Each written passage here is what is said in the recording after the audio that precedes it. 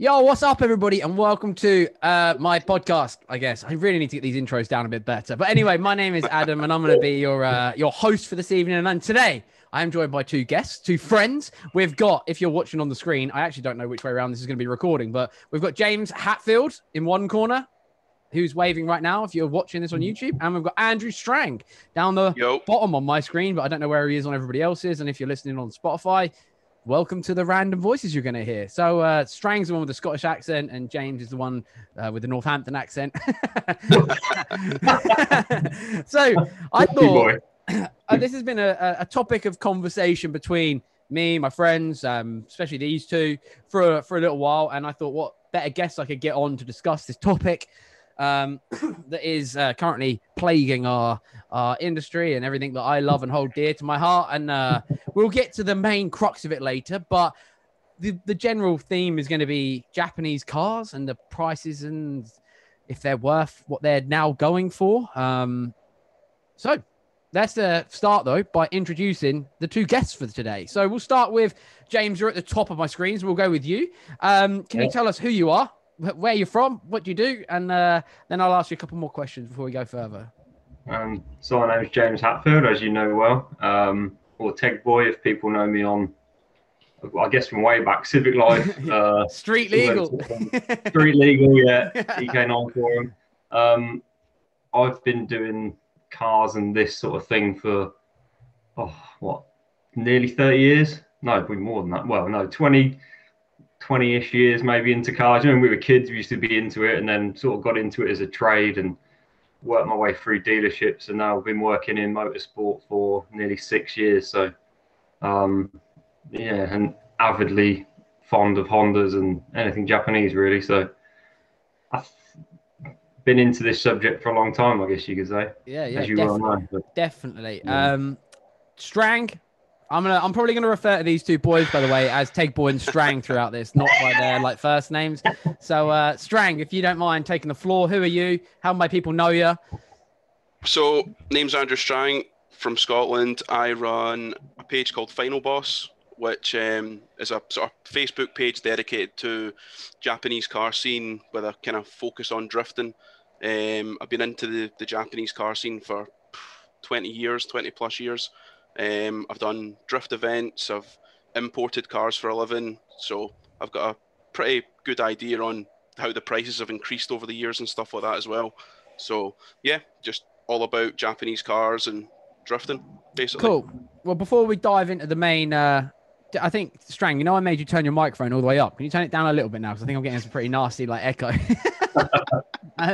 But while Strang does that, James, Teg Boy, I'd quite like to get for the audience out there a little bit of your car history, what you had when you first started into the modified car world, and then carrying on from that really to what you're at now. So Hondas, with a few that aren't Hondas, if that makes sense. Where did I start? 1.3 Civic DX EG. Then various CRXs, VTIs, non-VTIs, DC2 Integra Type R, more Civics, a couple of Accords. And then most people know me for, when did I buy it? 2007, late 2007, early 2008, I bought an EK9. I still own it. I will never sell it. And it's gone, well, it was originally built as a track car, B18 in it out of the DC2 that I crashed. And then I've had it ever since. So it's been off the road for a while now, bought a house or had a few houses, had kids, but the car's not gone anywhere. Currently, K24 swapping it. And hopefully this summer it would be back up and running on the road and maybe a few track days. But that's basically that's it. And then, I mean, working in motorsport for these last 5-6 years, I think you get to see another side of, I guess, classic Ford stuff, high-end motorsport stuff, which it's an interest because that sort of scene, or the classic Ford stuff, seems to be where the Japanese stuff is going. Mm-hmm. So yeah, it's an interesting topic at the minute. As we're all scratching our heads because we've been doing this for however many years. It's crazy. Well, we can go and buy cars for a couple of grand, and now you cannot. It just doesn't happen. So no. It's an odd one, isn't it? It is. Strang, can you please fill us in? Because I know your list of cars is extensive. Give us a quick rundown of some of the... You don't need to tell us all about your boring ass daily cars, but all of the cool import shit you've had. That'd be cool just to run through. Well, obviously through the import and stuff, I've had well over 100 Japanese cars, like well over. My first fast car was a DC2 Type R. So I do get the Honda thing, and I absolutely love that car. That car cost me like $3,000. I mean, how much would that be today? Oh, I mean, I saw a rotten one. We'll get into this, but I saw a rotten one. I'm talking rotten at the top of the windscreen, under the windscreen seals, all rotten. $7,500, and it was a UK car, dude. What the fuck? Anyway, carry on. So I had a DC2. That was my first like good car. After that, that was at 19, which is a pretty cool car at 19. Very cool car at 19. I had a 330 horsepower S13 at 19 as well, which is my first rear-wheel drive car, which was fucking sick. And then after that, I kind of just kept moving on to like another S-body, like Pulsar GTIRs, Evos, Imprezas, all the sort of JDM stuff that I always wanted. Always fancied an 86. So when I started importing cars, I was like, right, let's get some 86s on the go. So 86s, I've had a D1 86, which you've seen, Adam, the Wins Auto car. Yeah, the yellow one. I've had BN Sports, Tokyo Auto Salon demo cars, and basically, as from Hondas to like full-on D1 drift cars, I've had pretty much everything in between. Mm-hmm. And at the moment, I've got two 86s and a 370Z, and that's the kind of stable at the moment. I'm so glad you didn't buy a 350Z. He chewed my ear all off about 350Zs for months. I think even one point I was like, if you're ringing me up about 350Zs, mate, I'm just gonna hang up on you. I was like, just shut up, mate. I'm not playing this game anymore. If anybody has come across the podcast not from being a subscriber or whatever and don't know who I am, my name's Adam. I've had a very high interest in Hondas, especially Hondas, since way before I could even drive. My first car was a Honda. That was when me and Tegboy met through the Honda forums. I've had a Honda my whole adult life, apart from 3 months, which was the in between of selling my FN1 and getting my EG6. So that was like the difference in me owning a car. Was it FN1 or was it when I sold my DC5? It was one of the two. I can't remember. I can't remember. I basically just got a BMW as a daily car, and I was like, I need to have another Honda. So I actually made Tegboy come with me. I paid him for the day because it was a day out of work for him to come and check out the EG and make sure it wasn't completely fucked. The geezer banged on more about the sound system in it, didn't he, about that than the actual car? God, so annoying. The speakers didn't even work. but it was a good time anyway. Your immobilizer worked. What's that? Sorry. The mobiliser worked. Yeah, mobiliser fucking worked. Yeah, you opened the glove box on the way home. The car turned off on the motorway. I couldn't believe it. It scared the shit out of me. Other than that, I've had multiple Type Rs, DC5. The only Honda Type R I'm yet to own is, other than an NSX, is the FD2, FN2, and a DC2. They're the only Type Rs I haven't owned. But I have driven FD2. them. Me too. Yeah. And the problem with them, like all of them, is the prices are skyrocketing. So expensive. Yeah, it makes me feel sick. But they never really dropped in price. They never dropped. They never dipped. They never really dipped below 12,000 for a bad one. So they were always an expensive car. Other than the Hondas, I've dipped my feet in a little bit with Nissans. I had a 350Z for 3 months. That was the worst 3 months of my life. I then got an S15, which is a perfect car for me because I'm just in a toxic relationship with it, like every other relationship I have with anything that isn't family. So I'm very accustomed to the Japanese modified life, the driving around the Japanese cars. It's a proper passion for me. As you can probably, if you're watching on the screen, see all the cars on the skateboards and stuff, and the Osaka JDM flag. Like there is a big. And I can see behind Strang, you got initial D DVDs and shit. Like, I mean, like, and I can see in Tegboy, you got a racing seat. So, like, that's all. Yeah. Hang on a minute. Is that your sim setup, or is that one out of your car? So these are under the sim. Well, okay. What are these? Okay, we've got option DVDs. Yeah, okay. Yeah, that's what I've got in the shelf behind me. Yeah, brilliant. Best motor. These two boys are These two boys are two of the lads that I've known the longest, and also known that are in deep with the unfortunate lifestyle choice that is the cars that we can't have a break from. It seems that. So I wanted to get you guys on, introduce your cars so people understood your background in it, and understanding that you're not just a hype kid off of Instagram. Because that's basically what the car world has come down to now, isn't it? Having a fucking hot Instagram account. That's all that really matters to most people now, which is I wish I did have a hot Instagram account. but I don't, so we don't grow over there. We just post the same pictures all the time. I just wanted to get some honest chat about this from people that that could benefit from it, because both of you have cars that will be worth a lot of money now in your garages, as do I, that when we bought them may not have been as valuable, and how that could be a positive, but it's also a massive negative to people like us that have lived this for more than the last 6 months, and since Instagram's become popular, if that makes sense. Since they've become fashion accessories, that's really realistically what they've become now. So what was the attraction for both of you? Let's get a bit more background before we jump into this. But what was the attraction for both of you to the Japanese cars initially? And we'll start with James. We'll go in that order. So, simple one. I left school, got a job at a Honda dealership in Northampton, and the first day I was there, I got taken out in the quarter Type R. That was it. That's it. My next door neighbour at the time also had a DC2. We're talking 2000, so it would have been a 98, 99 brand new car. Yeah. I always used to look at that. I think, Jesus Christ, that is a cool car. I mean, he had that brand new, and then just working at Honda dealerships. I've done 2 Honda dealerships, and then even going to BM, I did nearly 12 years at BMW. Mm-hmm. Nothing shook my passion for even the small periods I was at the Honda dealerships at, and then it just grew from there. There was a desire to own what I'd worked on.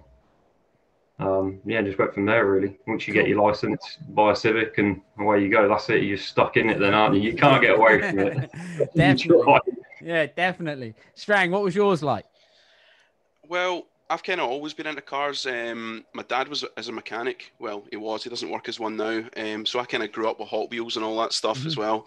But I think the Japanese influence comes from like Gran Turismo, Need for Speed. I grew up playing those games as probably you guys did. Fast and the Furious. So when I grew up, I wasn't looking at, I really want a Ferrari, or I want a Lamborghini, or I want a Porsche. It's like, I want a Supra, or I want an Evo, or I want an 86 or a 180 SX or something like that. That's the kind of cars that I idolized, and it's probably because of those games and those films and stuff like that. That's what our generation's into. My dad's generation were probably into like Cosworths and that sort of stuff.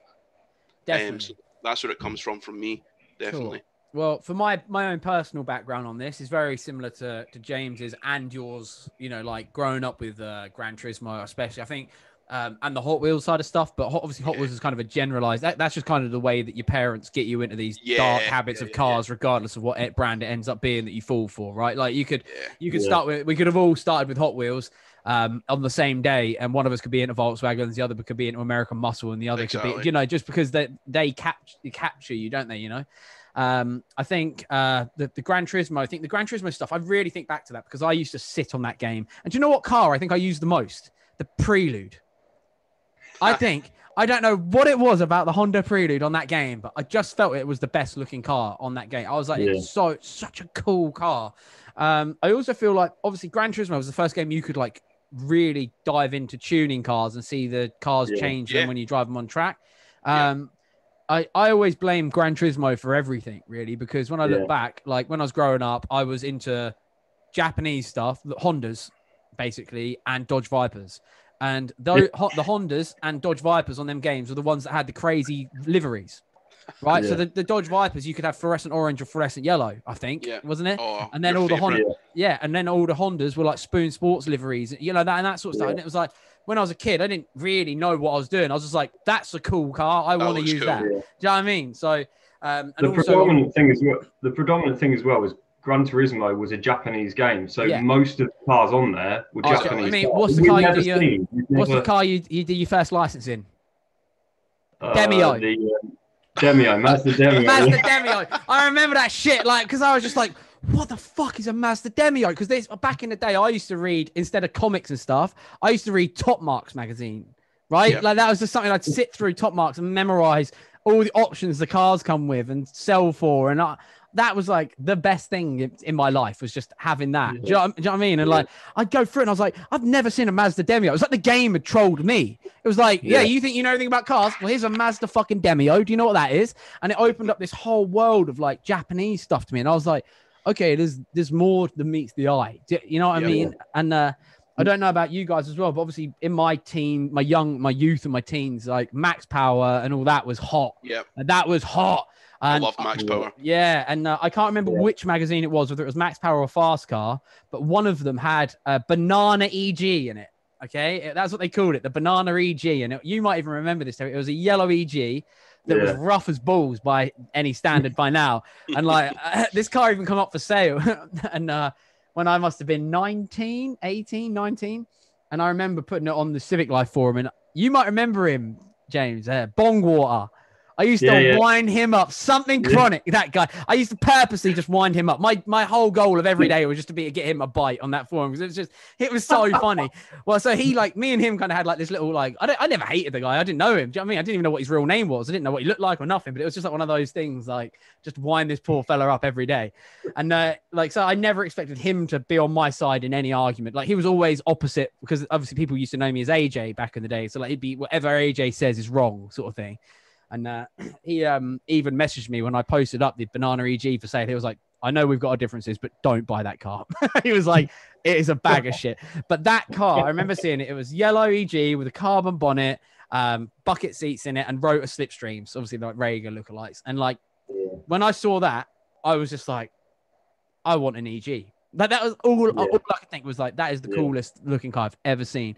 So I think my, like, you know, like the magazine, the general thing that we all like think, you know, is like like, not so much the videos for me, because the internet wasn't a thing back then, you know, but like magazines. Do you remember the DVDs you used to get? In Max Power, magazine, you get a DVD. So do you remember Beast from the East DVD? I do. I do remember that. That was mind blowing. It was sad. I even still remember that now. Like, I watched some of the clip the other day of it on YouTube just for like nostalgia's sake. So back then though, this was when like I remember these conversations like nothing. Like, as we were growing up through the shows, especially me and James have got more of a history in the back in the day side of stuff, because we were in the same car club, and because you were the Honda guy, I naturally was drawn to you, because I was like, well, we've got the same interests. Instead of all like the body kits and, you know, the sound systems and stuff, you like building like fast Hondas, and I want to do that. You know, like that was what it was. I even sent you a photo the other day, didn't I? Like, what, 13 years ago or something, when I shot your EK9 in that unit.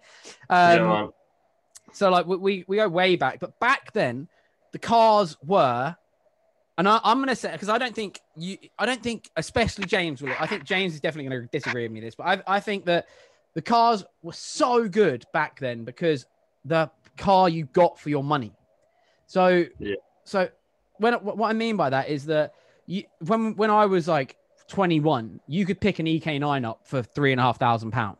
Like, it wasn't uncommon to see one listed for 4,000, and you at 4,000. No, EK9. So DC2s are similar. Yeah. So you obviously had that. I got offered a DC2 when I was 18, when I worked at Honda again, by the service guy who had one, and he lost his license for speeding in it. Like, he was doing silly speeds in this thing.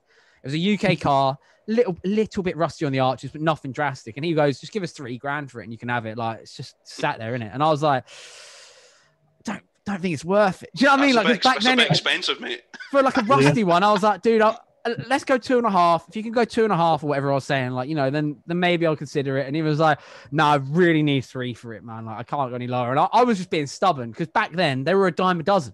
You could go on eBay and type in DC2 and you'd have 50 to choose from. Yeah. And like, it wasn't a thing. So back then, spending £3,000 on a, let's say £5,000 to be conservative, on a good EK9, you would be able to put £2,000 worth of mods on that instantly, because, you know, you had like the likes of, like, you know, let's just Tegiwa and all that sort of stuff that sold all the parts that you could bolt straight on. And you'd have a track car / cool road car that realistically would hold its own against anything. like anything big power, like M3s. All right, M3 is going to pump you on a straight on a track, but you are on their ass in a corner, and because you're so much lighter, you can run good brakes, and you can stick it to them. And it was always a little joy of mine. I paid £2,000 for my EG6, and all we did was put coilovers, wheels with shite tires, because I bought them Regers with T1Rs on, and they were turd. Mate, that's what I used to run. I used to run T1Rs. I liked them. I thought they were good back in the day, but they were actually shit. Yeah, like they're good until you try a good tire. You're like, oh, I remember I get it. Of Goodyear Eagle F1s after the T1Rs, and I was like, this is what good tires are like. Yeah, I didn't accidentally level up. I just kind of like ultra leveled up. I got AO40 8Rs, and like I can't buy anything else now. That's the problem. You get too accustomed to the good. Pilot Sport 4Ss are amazing as well. They're good, but they're no AO40 8R. No, but as a road tire. As a road tire, yeah, they're brilliant. That's what I run on my M3. Yeah. So for me, a big part of it, and I want to get both of your guys' opinions on this, was that you could buy a car for way cheaper than all the other cars and have a way better time. And it was cheaper to do so. The mods were cheaper. The community was so tight and compact. If you needed a hand, someone was at the end of the phone. And like, I think there was multiple times where on the forum, someone would be like, oh man, I need this part for the interior. I can't find it. And I'd be like, well, I'm throwing one away. I'll just give it to you. And it was like, oh, just send it. It's all right. Don't worry about anything. Just sort me out finding stuff. That's what it used to be like. And I think it is still like that within like the old school guys. Like everyone's kind of got their own little tight knit groups now where you can be like, yo, man, I need this. Like, can you help me out? And it's like, instead of being able to put it on a forum, because we all know what toxicity is like on. Are you even on Facebook, James? You're not, are you? No, like the toxicity on some of these platforms is vile. Yeah. So you couldn't even have an 86 without Facebook, because the community is so close and you can't get the parts. You just can't get the parts. But because everyone's pretty sound, and usually guys in the 86 community will sell the parts for reasonable prices to each other. Yeah. You know what I mean? So yeah. I still think that's quite similar in the Honda scene, but I don't mean that in terms with certain of people. I definitely don't mean that in terms of the grand scale of things. So I sold, do you know Leon Lambert? I'm not going to say how much I sold him something for, but like he's a Honda guy in Holland or Netherlands. He's fucking sick. If you don't know Leon Lambert, check him out on Facebook under Louis. I never heard of him. He basically rebuilds Hondas in his garage at home, and he does it as a job as well. Like, so he'll rust repair cars and like rebuild cars for people, but he builds cars how we used to build cars. Everything has to be genuine. Everything takes time. It's all like, all right, well, I might have had the car 4 years, but it's not done yet. Do you know what I mean? Like, instead of now where it's like this Instagram, I call it the Instagram effect, but it's the same on everything. I get the same on YouTube, where if a car's not finished in 2 or 3 months and turned over and then the next one's around, everyone loses interest. It's just what it is. Whereas back in the forum days, you'd have your forum page would be like 800 pages long and everyone having conversation in it. And it'd be like 8 years long, this conversation. I used to love that. Oh, just going through all the builds and stuff. Amazing. Yeah, and obviously then Photo Bucket did a yeet, so it like removed all the photos off all the forums, so you can't really see them anymore unless you install something. I can't be arsed. I'm not technologically advanced enough for all that shit. But going back to my point is that you could buy a car like a Honda, especially the Hondas, for like a bank. I see the same with Nissans as well, because to me a Honda Civic is just a Honda Civic. Okay, like as sick as the K9 Type R is, I still put that as my favorite hot hatch ever. Like, hands down, no matter what I've driven, the EK9 Type R is my favorite car I've ever owned. It's my favorite car I've ever driven. But seeing like them up for sale now for like £16,000-17,000, I like choke on my own phlegm. Yeah, they're just going up as well. I don't know if you guys have seen the one that's for sale in Japan for £68,000. The yellow one. Yeah, the yellow one. And it's got 60,000 kilometers on it. It's not even that low a miles. I was like, he's reaching. I think he's trying to push the prices up for his other cars. That's what I think this guy's doing. I think he's a dealership that's got one up for mad money that he probably doesn't even want to sell. That he's just like, well, fuck it, we'll just keep that one and we'll just drive all these others up at £20,000-30,000. I think they're just waiting for the right American to come along to buy it. Yeah, that's what they're doing. Well, that black one sold for, what was it, 68? 60 something. 3,000 kilometers. So it is.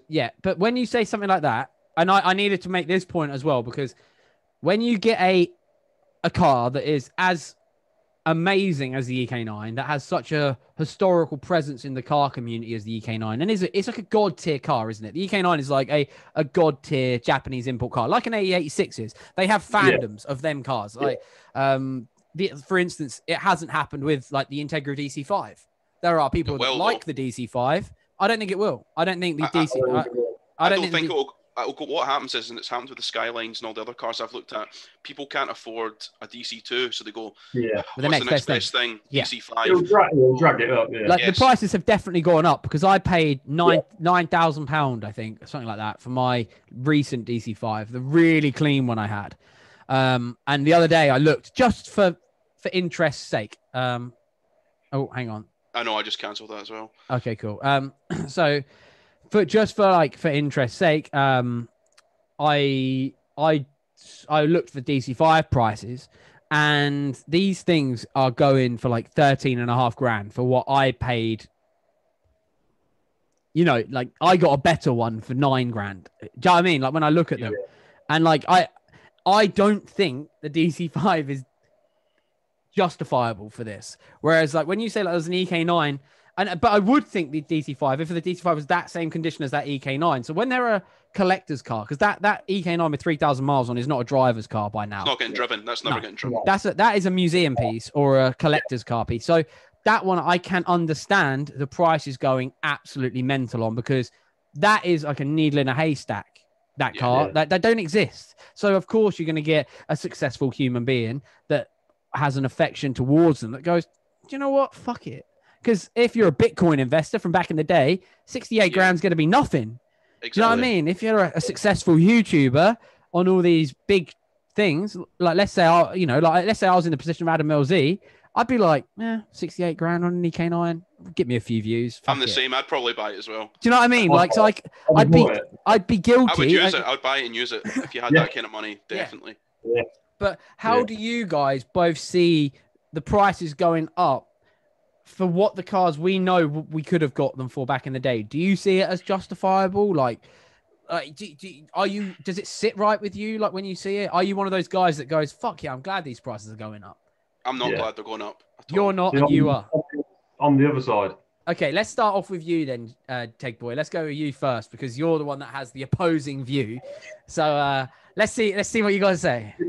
It's not that I'm not saying I like it, and I'm not saying I'm happy with it, but you have to, if you look at it as the market as the whole, every other market, the Porsche market, the Ford market, the classic car market, every car that has a significant interest from way back, or it is a car that was of its time, Escort Cosworths, Mark 1 Escorts, Mark 2 Escorts, early 911s, anything like that, they're big money, and they're big money for a reason. They're desirable.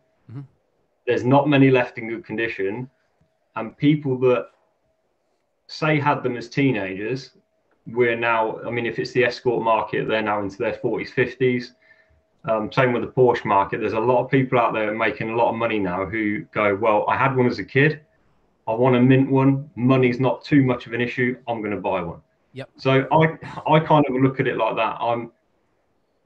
It is a tough one, because no one wants to go and spend 30 grand on an old Civic. But if you had 30 grand, or if you had loads of money spare and you want to relive what you did like we did as teenagers, early 20s, you'd go and do it. And there's far worse cars out there that are worth way more money. That's the other thing. Is like, I mean, I know you said you owned a Cosy, but this might upset a lot of people. But I've had the honor of driving a lot of cars that come into work, and even like Escort Cosworths, how they're going for the money they're going for. To me, I don't think it's worth it. But then I'm not terrible standard. They're terrible. Yeah, standard. Terrible. So you have to kind of look at it from both sides. And the other thing, which I find really interesting, is we see. I'll go back to the Escort thing again. We see a lot of fully restored original Mark 1s and Mark 2 Escorts come in that old boys have had forever, and they just want to keep them original. And then the other side is, like, I guess I see it from, is we have boys come in that have had Mark 2 Escorts for a long time. They've been modifying them for years, and they've got no problems in continuing to modify them because it's been a modified car their whole life, and that's the way I look at my car. I've got one. I could have gone down 2 routes when I owned it, when I bought it. Should I have restored it and made it completely original? I think in hindsight, that might have been the right way to go had I known this was going to happen. But then on the other side, I've got an EK9 that I paid $2.5 grand for a rolling shell, and I've got no problem whatsoever in modifying it, putting a K20 in it, putting a K24 in it, welding a cage in, which it's got. Like, there's going to be people that are scared to buy cars and modify them because of their value, but then there's 100%. people like us that have had them a while that we actually don't have to worry about it. As long as you keep hold of them, you don't sell them. That's the way I look at it. It's like a double-edged sword, isn't it? Which way do you go? And you've annoyingly covered quite a lot of stuff there that I was going to rebuttal you with. So, Strang, now you go. But I think yours is going to be a very similar answer, just with a different initial question, isn't it? I do understand what James is saying. It's the same thing. The prices, I understand why they're going up. There's less of them about. They're going up in value, and I get it. But because I'm into drifting and modifying the cars, now, well, put it this way, my 86, I've got an 86, which is a lovely road car, and I've got an 86, which is a track car. So I've got like both extremes. I've got the investment car, if you'd like to say, and I've got the kind of track car. Now, the track car, when I bought it, wasn't that expensive, and now it's a 25 grand car. So my cheap car that I'm throwing against walls or try to drift with Adam with is now 2 or 3 times the price than I paid for it. So all the parts are now 2 and 3 times the price. If I smash it, it's if I have a front ender in that car, it's like 5 or 6, 7 grand. Whereas before it was maybe. Yeah, but that's your fault, mate. You sit on a yard full of car parts that you're driving the prices up for. That's true. That's true. So yeah, it's good, but it's good for us because you go, oh yeah, that's great. We can sell and make a lot of money on them. But I would rather an 86 was like 4 or 5 grand, and I could just drive it and not care. I don't care that the car's worth a lot of money. That's just the cars that I like. Yeah. Like it doesn't. I don't care. And I think it stops a lot of the younger generation getting into these cars now. Yeah. These cars are now investment cars, or they're not going to get driven. They're show cars. And I've watched a few sort of videos in Japan from like tuners such as Tech Arts, who are like a famous 86 tuner, and they've said that all of their focus has changed from modifying cars to restoring them now. They're saying all the owners are actually trying to put the cars back to standard and maybe having them OEM plus with like an exhaust and breather mods and stuff, because the cars are so valuable. No one wants to, no one's buying a Mark IV Supra now and putting a wide arch kit on it. You'd have to be crazy. And it's it's just a shame. It stops people getting into the scene, and I think it stops people from doing crazy builds. Like you were saying with your Civic, if you bought an EK9 now, you would never K-swap it. Not a chance. No, you just kill all the value. But exactly, it's a difficult one. I can see both sides, and I can see how it's good. But well, for example, I've said to Adam a few times, I've thought about selling my 86 road car because it's worth 35 grand now. I mean, you can buy a lot of cars for 35 grand. You can buy a GTR. Like let's be straight up and on. You take out the sentimentality of us loving these old Japanese shit boxes. Like let's take that out. If you were a non-car guy and you just wanted a really fast car, you could go out and pick up an R35 GTR for 35 grand now. See, no, this is the big issue though. Is an R35 GTR more fun to drive? I don't know. Probably. Well, maybe not. This is the thing. So it depends. It depends. And the DC2s and the 86s. I mean, you'll be the same as me, Adam. You've driven a lot of new cars, and I'm sure James is the same. And the old cars are more fun to drive. I have not driven a single new car. They're much quicker. Maybe on an enthusiastic drive, the older cars are way more fun. Not as a daily. I'm talking. Let's even say road trip. Like, let's be honest. Like, if I had to drive up and see you, because you are 10 hours away from me, 10 and a half hours away from me on a drive. James, you're 2.5 hours away from me. And even that can be long, right? That A14 is a dead road, man. Like, I mean, there is nothing on that on the way up to seeing James, and driving up to you, Strang. I tend to go the longer route around Newcastle just so I can see the sea. Do you know what I mean? Because it's look, that's something to look at. Do you know what I mean? Like, it's like, well, I would honestly, instead of driving an old Corolla, I would honestly rather be in my M3 over my Civic, for instance.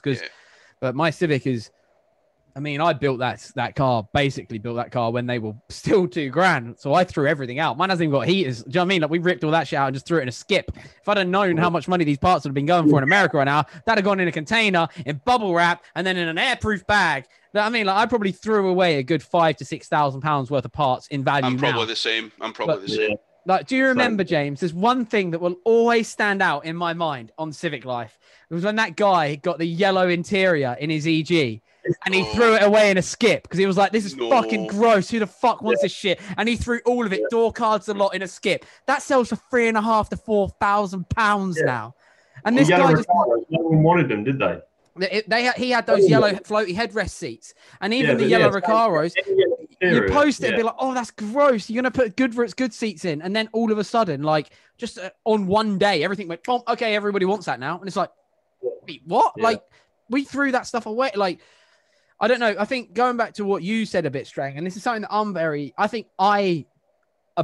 not above you guys, but above the general consensus of it, is like, growing up, I didn't have a set group of friends until I got my driver's license and until I met James and the street legal lot. I class like those guys as the first proper friends I made, you know, like outside of school where I didn't particularly fit in with anything because I liked football, but I wasn't very good at it. So like, I wasn't one of the cool kids there. Do you know what I mean? Like, I liked skateboarding, but I wasn't very good at it, so no one really gave a shit. Do you know what I mean? It was only when I found I knew I loved cars. I knew that's all I wanted to do. I had a car that I used to skid around a field. You know what I mean? Like, that was what I did when I was a kid. Like, I loved it. I think when I started to find my friends, and then within them, like, big car collectives, like the Street Legal, and then going on to like epcivic.com and Civic Life, and then meeting more guys that were like me, because I thought I was a bit weird. Do you know what I mean? Like, I was like, I just want an old Honda. I don't really give a shit about owning the latest and greatest Golf GTI or Scirocco or, you know, like anything like that. I didn't care about Volkswagens, which was the real popular niche scene at the time when I was growing up. And then when I met everybody, I kind of felt like, oh, sound, I've met friends. Do you know what I mean? Like, this is cool. And like other people like Cy Bucknell, this is something that people don't get to experience anymore. Like, I don't know if you'll remember this as well, James, but Cy Bucknell had a VTI EK Civic. Yeah. So clean. Silver one. And he then sold it and bought an EJ9. And a silver EJ9. He was like, oh yeah, just trying to downsize a little bit. And over that weekend, he K-swapped it in his garage. And like this is when K-swaps weren't a thing. Like, no one really did them. And he did it. Yeah, he did it. And then literally he would post it like, oh yeah, sorry, I forgot. I've been working on it a little bit this weekend, and just posted this engine in this car. And like, my head, like all the dots started connecting in my head. I was like, oh shit, this is fucking cool, man. I think I messaged him and I was like, mate, honestly, you've blown me away. This is like the sickest thing I've ever seen in my life. Like, something that's every day now. It's an everyday occurrence now, an EK swap, you know, K-swap DK. I can name 3 of them in Colchester. Do you know what I mean? That the kids did on their drive. But this was like before parts were available on the shelf. It was like, it was just so cool. Yeah. And I met him at Japfest for the first time, and we've been friends ever since as well. And like, I've made some of my best friends through this stupid little obsession with cheap Japanese cars. And I worry a little bit, but I guess at the same time, it's not the same, but like, just because of like the differences in technology and stuff. But I think I discussed this with you a little while ago, Strang, that these kids coming up now that literally like, they'll come to me and be like, man, like, I can't even consider one of these as a car. Cause not that I just can't afford it, but I couldn't insure it either. Like, they're just too expensive. Whereas like when I was 21, I'd had like 3 EGs by then. Do you know what I mean? And it was like, yeah, just fucking we'll throw them away after we're done with them because they're everywhere and they're shit. Most young kids don't want old Civics now anyway. They want Golf R's and S3s and anything you can fucking plug a computer in and get 450 brake from and with 300 quid. Do you know what I mean? I hate to say it, it's a different generation, isn't it? Yeah. But I do feel though, there is a little bit of a saving grace. Not so much with the real cars, but with stuff like Assetto Corsa and Forza and, you know, like the internet being a thing where these kids can kind of bond with people over their interests, but just virtually. And as they'll never get to experience that true pain of owning your dream car when things aren't going right, when you lose a bolt, when you put something down and it disappears and you're like, I literally just put it right there. And that's such an important part. What have I done? Holy crap. You know, like that sort of thing. Or you tightening up a bolt and it just snaps and you're like, The 10-minute job turns into a 10-hour job. Yeah, and you're just like, you're underneath this bag of shit old car, and you're like, and I still have this now with my Sylvia because I got in that car just before the prices went absolutely idiotic. You got that at the right time. I paid $9,000 for that. Like, although it has been an absolute arseache and a very expensive arseache at that, I still got the core product for what I believe it was worth. An SR20 swapped S15 with a cool body kit on it, real wheels, a real seat. Do you know what I mean? Like, everything was good in it. Like, you know, I think I paid looking at the market now, a really good price. You know what I mean? I'm like, yo, all right, it owes me an Audi R8 now, but like, okay, I can't really whinge. Do you know what I mean? Because like, I'd still choose my S15 over a R8 that owes the same sort of money. Do you know what I mean? Because it wouldn't be the one I'd want. So the biggest issue is, how do you justify the worth? You know, how do you know, to some people an 86 or an EK9 is worth 20 grand. Yeah. And it's a difficult one. It's you know, I think it's more, see, like the guys like us that grew up when the cars were cheap, we look at it and go, I'm not paying 15-20 grand for one. But then you get people that go, I've always wanted an 86 or I've always wanted a Civic or whatever, and they go, I can now afford it, I'm buying it. I've got 25 grand, I'm buying it. So to them it is worth it. And to me, I look at it and I go, an 86 isn't a 20-30 grand car to me, but you know, it's not 30 grand worth of car as in like the experience of it. It's a 1.6 litre fucking solid back axle Corolla. But do you know what I mean? But I can see how to some people it is. And it's one of these things though, like imagine you've had all your cars taken off you. Would you buy one now? I would try and buy a Corolla. You would? I would try and buy one. Well, I did buy I think an they're EG6. Overpriced. I think they'd be too expensive, but I would want one. I would still want one. I did buy an EG6. I think me and both of you are we're in a different position to the people that are going to be paying the 20 and 30 grand, because we're properly rooted in the scene. So if you hear of a car that might be cheap, you kind of get first dibs on it. Like me with that yellow EG6. You have a bit of a rapport with the owner already. So like, they're going to listen to you, and like, you work a deal that you both think is fair. I got lucky with that car. Like I say lucky, like I got lucky with that car with what I paid for it.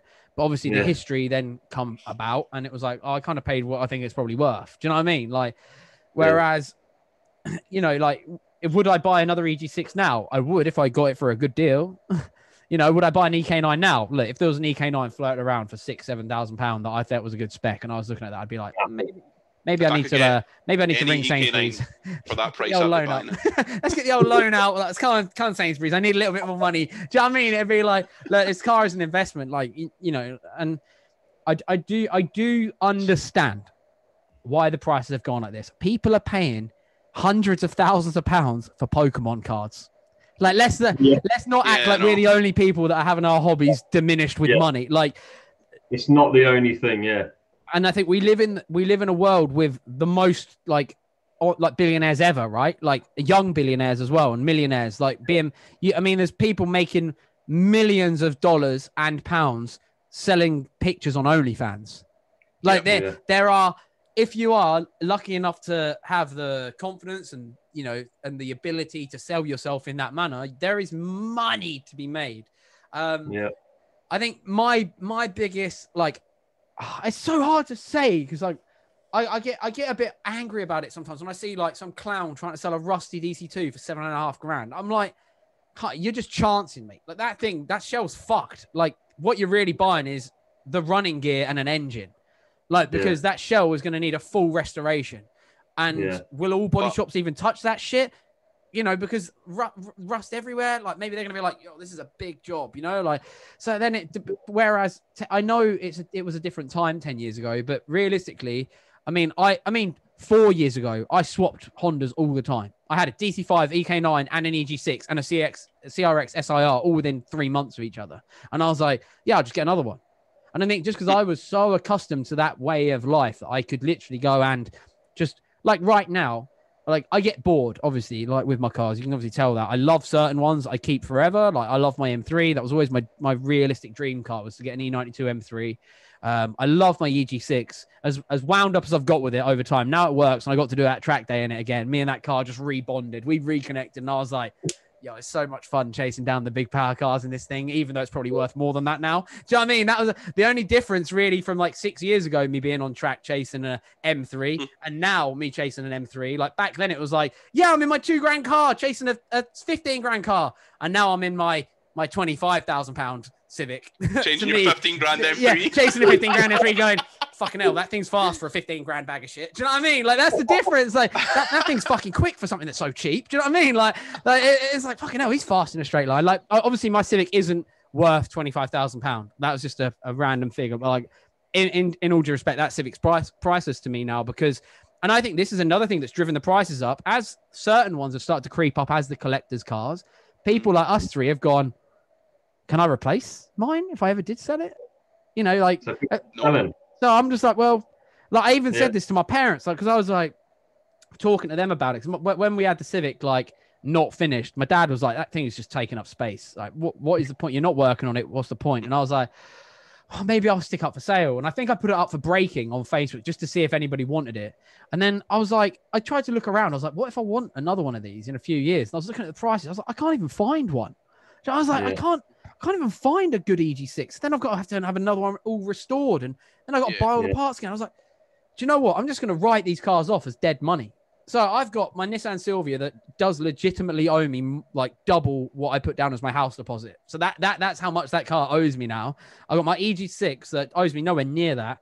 But the way it's been put together to me, I've built that in the image of my dream JDM spec car. The only thing I'm really left to change on that going forward in the future is maybe a B18C swap, just because I want it to stay B series. I think like even though I'd have to pay more for a B series now than I would a freaking K series, which is the weirdest thing in the world. Money. What's that? They're horrendous money, and they're not worth like the power and stuff. But that's it. And the problem is it stays period correct to that car because we're in the type of thing now where I'm like, oh, do I just keep it B series? I think I am just going to keep it B16 if I'm completely honest, because at the end of the day, I'm at the kind of timer of it where it is almost a classic, and I can be like, well, it's just kind of how they come from the factory, and I can kind of play it off as that. And where was I going with that? Hang on, I've lost my train of thought. What was I saying?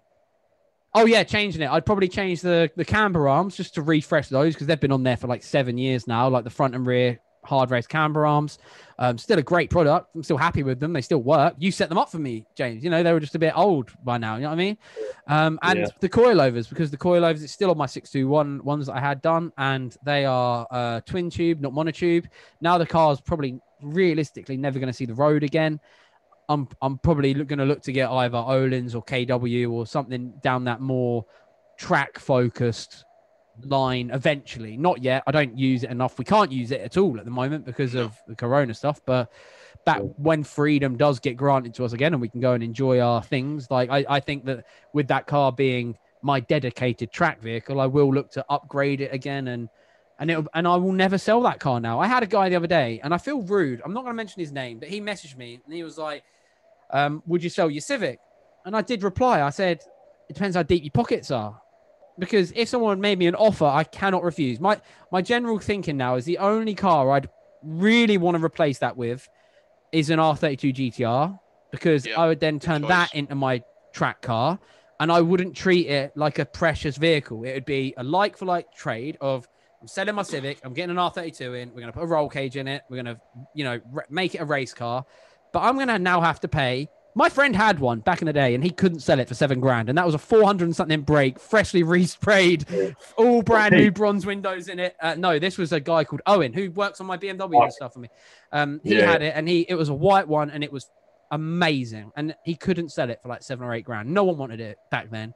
Now that same car would be an easy $30,000 to $35,000. Do you know what I mean? Like, so I say, what's that? Sorry. You ever see Yards' R32? Yeah. Oh, stunning. And then Strang had he shouldn't have sold that. It was, oh my God. Strang had an amazing one as well. I paid 13.5 for mine. Yeah. It had a R34 GTR Nurse Spec N1 engine in it, which was more. That was more than I paid for the car.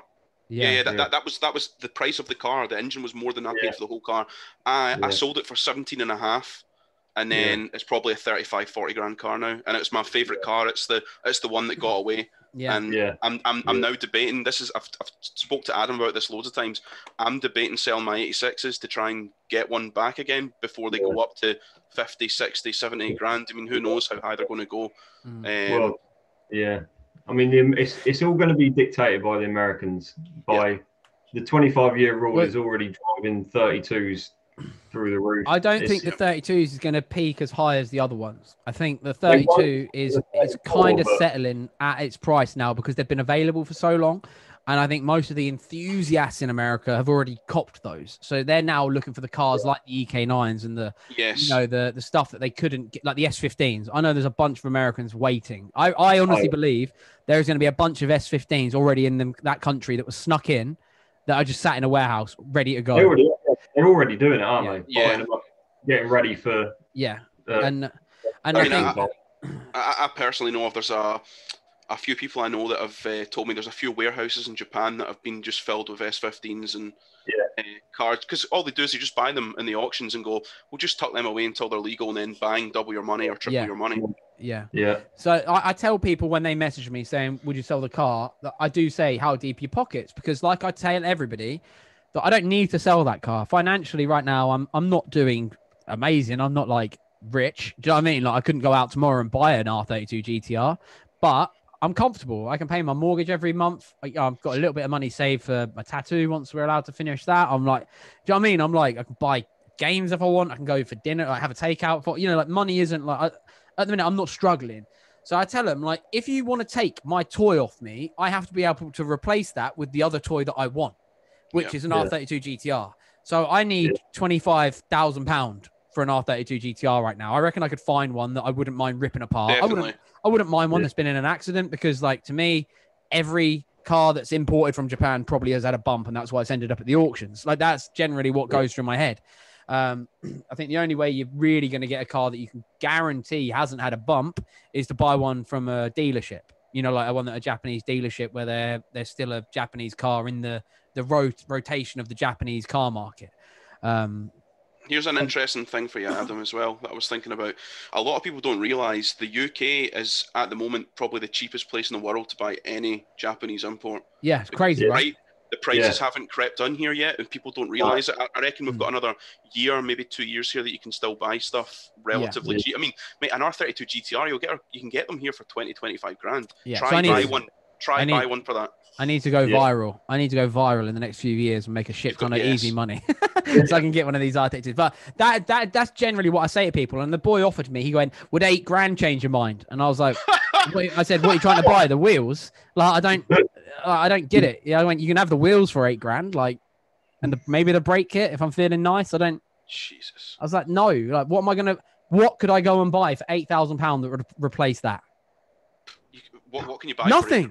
I can't even go get an E46 M3 anymore for that sort of money because they've doubled in value as well. So like, they're crap anyway, mate. You're not a fan of them, are you? You had one, you don't like it. That was one of my dream cars. I used to play the E46 M3 CSL in Gran Turismo, right? And then I got one finally, and it was a heap of shit. Hated it. Looks amazing, sounds amazing, and that's it. It's an average car in every respect except from the engine, and the gearbox is terrible. I mean, I can't. That's a manual. That's a manual, by the way, not an SMG. Before anyone goes, I probably had an SMG. No, I can't comment. Gearbox. I've never driven one. Big long throw. Big long throw on the gearbox. Mega long. Christ, Honda would laugh at them. Honestly, though, people slag Hondas. Hondas make the best gearboxes. I've never driven a better gearbox than an S2000. I've never driven a better car. Well, on my NSX. Well, I've never driven an NSX, to be fair. If you ever get to drive one. Oh my life! Well, your friend has a Type R, doesn't he? Yes. Oh no way! And he is sat on money. He is sat on when he bought it. Am I understanding it was a 5-figure car when he bought it, or did he pay 6 figures for it? It was a. No, it was. It must have been 6-figure. It must have been in the hundreds. 6-figure car. It was a 6-figure car. It was nowhere near the 6 figures there. There's one for sale in Hong Kong. Have you seen the one for sale in Hong Kong at the minute for £895,000? It weren't nearly £1 million car, that's for sure, and that's what all this went up for now. And they're 250, aren't they? That's what I'd see them as a general going rate out of Japan. Yeah. I mean, I drove Mike's around Goodwood, and I'm so it's jealous. Still as car days go. There's the first drive in the EK9, the first track day in the EK9, and probably driving Mike's NSXR around Goodwood. It's like words can't describe how amazing it is. Yeah. And there's like his friend's got a R26R with some bits on, and arguably it's probably a quicker car to drive if you could drive. Well, he would dare drive the Renault on the limit because it's not worth a huge amount of money. You could probably drive the NSXR faster if you was on the limit, but knowing how much they were worth. But just being able to drive it at like 8/10, my God. There's no comparison in those two cars. I think that car, and Strang, you have an affinity with the guys, the Drift King. Yeah, Keiichi Tsuchiya, he's got one. He thinks it's the best car ever. Yep. And if that man is there going, well, you just like, have you seen the video of him driving the new NSX with his NSXR? Yeah. So good. And he's just like, it's not. It shouldn't have the NSX badge. It should not be called an NSX. And that I literally, when I watched that and I heard him say it, I was like, that dude is just like us. That's honestly what my head. He's just like a dude that's grown up loving the real cars with no technology, and then all these new ones are coming, and he's like, oh, it's like with me when I saw that new Type R, the first new Type R that they brought back. I was like, yo, that ain't a Type R. What the fuck is that shit? Nah. As soon as it had a turbo on it. Badge for that shit. Put Type S badge on that shit. You know what I mean? Like, put turbo on a Type R? No. Like, do you know what I mean? That's something you do if you're a lunatic that builds turbo Type Rs, not from Honda. Give me that high rev and NA shit. That's what Type R means. Like, that was the vibe. And like the fact that I can't pronounce his name. Tsuchiya? Is that how you say it? Keiichi Tsuchiya. Yeah. So he loves that car, and that shows to me how good it is. That's his. Isn't his daily driver? Like, is his NSXR? He uses maybe it used to be. It used to be. Not now. Yeah. A really cool fact about Tsuchiya, obviously he's had his 86 for years and years and years. He still drives that car all the time to keep his driving skills sharp for driving new cars. Because he says it's such a hard car to drive that you need to focus all the time, and he says new cars don't do that, so he still drives that all the time to keep his skills sharp, which I thought was really cool. I watched one the other day. It was a new upload. I'll see if I can get it up on the screen here while I'm looking. But it was like an AE86 battle that he posted, and he was like not getting aggy, but he was like coming back. He'd drive the other one. And then he come back to his tuner, and he was like, "The front dampening on this is better than mine. Why?"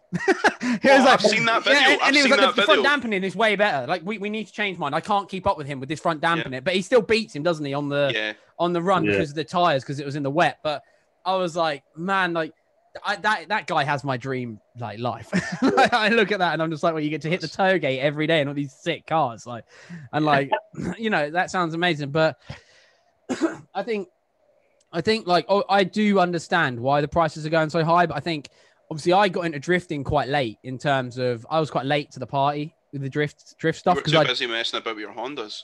Yeah, and I think the problem is, I'll tell you why I think I was so late to the party is because so many drifters and so many Honda guys are so in their own world and nothing else matters other than that. I wasn't willing to give it a go. I wasn't even willing to consider drifting as something that I wanted to give a go to until I actually spoke to somebody who was genuinely as passionate about drifting as I was about Hondas. And he wasn't a dick about it. And I'll give him a massive shout out. It was Mikey Mancuso, who runs Jimmy Up. I met him at Driftland. He's a nice guy. That was when I met him up at Driftland, and we spoke for ages about it. And is that when you got into drifting? That day was the day my life changed. When I met you for the first time. And you're not taking credit for changing my life, by the way. I met you on that day, but it weren't your fault. Brilliant. So yeah, that day, I tell you what it was. It was that crazy Aussie dude that mounted Phil Morrison in the AE86. When he went bang like that, and they carried on the run, and I was like, everyone was like, ah! And I was like, hang on, why is no one like going like, what the fuck? Like, if you're at a Honda track day and someone bumped your bumper, like shit would kick off, man. And I was like, you guys are all just cool with this sort of shit. And I was like, that's allowed. I was like, is health and safety not here? Because obviously I'd only ever done like track days with like javelin and stuff, and I'd got told off for overtaking somebody. So I was like, you guys can literally crash into each other and people are cool with this shit. And everyone was like, yeah, dude, that's drifting. And I was, after speaking to Mikey for so long, I was like, maybe I need to step out of my comfort zone. And I think that's what it was. Because like I said, growing up, I didn't have a real friendship group. I'd found my comfort zone. I'd found where people wanted to talk to me and wanted to hang out with me and like wanted to know what was going on in my little weird life. And I wanted to know what was going on in theirs. And I'd become so comfortable there. I didn't want to go back to the outside world where I had to face reality and face a bit of like, oh, I'm not the top doggy in this. Do you know what I mean? Like, and I think when I got my drift car and I went to Santa Pod for that first time, and I sucked. And I was like just desperate for advice. And I met some cool people, and they kind of showed me the ropes, and then it allowed me just to go, I know how to drive a front-wheel drive car pretty well, I think. So let's try and just see how it goes with a rear-wheel drive. And it just, that first drift day just clicked with me. And I was like, wow, this is magical. I can now do both things. Do you know what I mean? And I was like, I want to, going forward, like, because my Civic has obviously been being built for so fucking long, like yours has, James. You know, like you sometimes like lose the momentum with it, and you're like, oh, I don't really give a fuck. Do you know what I mean? Like, but I bet you, I bet if I went to a track day near you, James, and I was like, here's the keys to the Civic, go take it around for a few laps, you'd come back and be like, holy fuck, I'm gonna go home and get mine done. Do you know what I mean? You're like, I want to be out with you in mine now, and I think that's all it took for me was what kicked me on with the Honda stuff. I'm trying to think, did I drive a car around a track or something? I know it was just like this whole like, I need to get mine finished. I actually, it might have even been me watching the hot version videos on YouTube one night, right? You know, like you have those binge sessions where you just sit and watch and watch and watch. I was like, I need to go finish my car. I need to go and have this enjoyment again. Because the problem is I'd gone so into the drift world, I'd kind of given up the Honda stuff for a bit. And I was like, I don't really give a fuck. I'm getting good at drifting now. I want to get good at drifting. And then it was like, I've forgotten what I loved, you know? And it's like, let's kind of work a balance of this out and figure it out. And I think that like now I've got into the drift world, Sylvias to me are the drift car. You know, there's the 86 and stuff, which is dope, fucking cool. But like you say, they're hard as fuck to drive. And they were expensive when I got into drifting. Like they weren't expensive back in the day. Fun fact, AE86 was the first car I ever did a donut in. First car I ever did a donut in was an AE86. It was 11 hatch, red with the black bottom, UK car. That's probably the coolest you've ever been, mate. That's the coolest probably, you've ever... yeah. And it was very hungover as well. So I wasn't even feeling cool. I was just like making a load of dust. I was like, this is sick. Getting back to the car prices side of things, the 86s, as you were saying there, the 86 was the cheap shit car you bought because you couldn't afford a Skyline or you couldn't afford an S-body. That's what they were. That was the cheap shit car that you bought because you couldn't afford one. And now it's the other way around. 86s are more expensive now. But I think that's because they were treated as disposable for so long that people just didn't give a fuck about them. And there's no good ones left because everyone Look just... how many of them were rallied as well. Yeah. In Ireland. Like, they were chucked into hedges for nothing, weren't they? Exactly. Yeah. The juice box guys, Neil, he was telling me he got into 86s. It was through rallying, believe it or not. Because obviously he's in Ireland, so the rally scene's massive over there. Yeah. So it's really interesting where people got into them from, and some of them's from Initial D. For me, it's from Kichi Tsuchiya and the hot version videos. That's where I've first seen an 86. I've got the weirdest. I think my affection for the 86, though, doing a donut in a field in Essex is the weirdest introduction to one. Do you know what I mean? It's like my friend Tom Crowther was just like. I was like, what the fuck is that old shit car you bought? Because he bought it off a dead guy that lives down the back of my unit. That he car bought it off a dead guy. Yeah, so like the dead guy's son, obviously. So that car, if you go out of the unit and turn right, that was where it was kept. I walked past that car every time I went on a dog walk, every time I walk up to my friend Alex's. Like, it was like, that car was just always there. And it was just like, that's kind of cool looking, like boxy old car. Like, that's kind of cool. Didn't know nothing about them though. Do you know what I mean? Because I wasn't in the drift world. And then he goes, I was in the Honda world. Like, I wasn't even in the Japanese car world, really. I was like in that, you know, that little bubble of Hondas. And he literally, I can remember it was like, I was like, what the fuck is this car? He went, it's rear wheel drive. Go do a skid. And I was like, I've never done one before. He'd be like, you'll be fine. And I'm just going around like, you know, in this little car. And I was like, this is fucking hilarious. And there's actually a video of it on my channel. If on my YouTube channel, if you go way back, if you just put like my first videos, it's like I called it a JDM Sunday or something. There's just me in my DC5, Pete in his DC2, Rich in that CRX that I also owned at one point, and Tom in his 86 putting some Longchamp wheels on it and cleaning the cars. It's just a little music video sort of thing, like back when YouTube wasn't about vlogging. It was just like a fun little music type video. But I look back at them days and I'm like, do you know what? At least I got to have them. You know, like that's kind of the way I look at it with a lot of the cars. Yeah, at least we got to dick around with $7,000 R32 GTRs, and you know, like even Lance Chilton, like he was my first friend I made online. Like Lance Chilton from Smoke Hose. And back when we were younger, we become kind of close because everyone was doubting his project on the group, and they were all being arseholes to him, you know, on the forum. He was doing a B18 swapped EP2. That was what he was doing, which was like the only one in the world. That's actually kind of cool. Oh, only one in the world that's ever been done. Yeah, it was so cool. Like he spent a lot of money on that, and everyone was like, "Nah, it's never gonna happen. It's never gonna happen." And I messaged him privately, and I was like, "Dude, I know everyone's been a bit of a dick to you, but I fully am in on this. I think this is the coolest thing I've ever heard of." Like, I bought that engine. That was the B18C that I bought. Yeah, fully built, but I had to sell it. Did he finish it? He finished it. Yeah. It was it's all on their Smoke Hose thing. Like if you go on Smoke Hose, that's actually quite cool. Oh, it's so cool. Pretty cool. Well, he ended up in a 700 odd brake horsepower R34 GTR. His 34 was amazing. Oh, back in the day, dude. I think he paid like 20-something thousand pounds for it, and he couldn't sell it for 26. Like it was up for sale for 26 grand. This insane R34 GTR. And I can remember him having it up for sale. And I'd message him being like, "Bro, if I had 26 grand, dude, I'd have that car off you." And like I look back now, and that is 130,000 pound car now, and they're selling for that. It's crazy. And I mean, in one sense of the word, I do think it's kind of cool. Like I do look at it and I'm like, yo, I've got like all of this money sat in my garages. Do you know what I mean? I'm like, because they're never going to be sold. Like, so when I die, if I have kids, hopefully I have kids, like they can decide what the fuck to do with them. Do you know what I mean? Like if my kids in the future don't give a shit about dad's little red car in the garage that could be worth like £50,000 by then, if they want to fucking sell it and go on holiday, fucking good. I'm gonna probably write him a list and be like, yo, these Volk wheels are the only set outside of fucking Japan, so do not sell these for fucking cheap. If you do, I will come back. I'll find a way. I'll come back and I'll get them back, and like we're selling them for more. Like these spoon brakes, fucking these spoon brakes. If you sell these for like cheap, that sack of wing. Do you know what I mean? Like that Civic has a real story to that build, and I think that's why I could never replicate it. You know what I mean? And I think that's why I was so easy to sell the EK9 I had, because most of the parts I transferred onto it were from my EG. And then when I sold it, I took all them parts off and put them back on the EG. And I was like, well, you know, I haven't got that, like, I haven't bonded with it. I feel like with car builds, the hours, I mean, you both work on your own cars, like the hours that you spend in the unit, for me, a lot of it's learning as well, because I'm not a mechanic. People don't realize the hours that goes into them is unbelievable.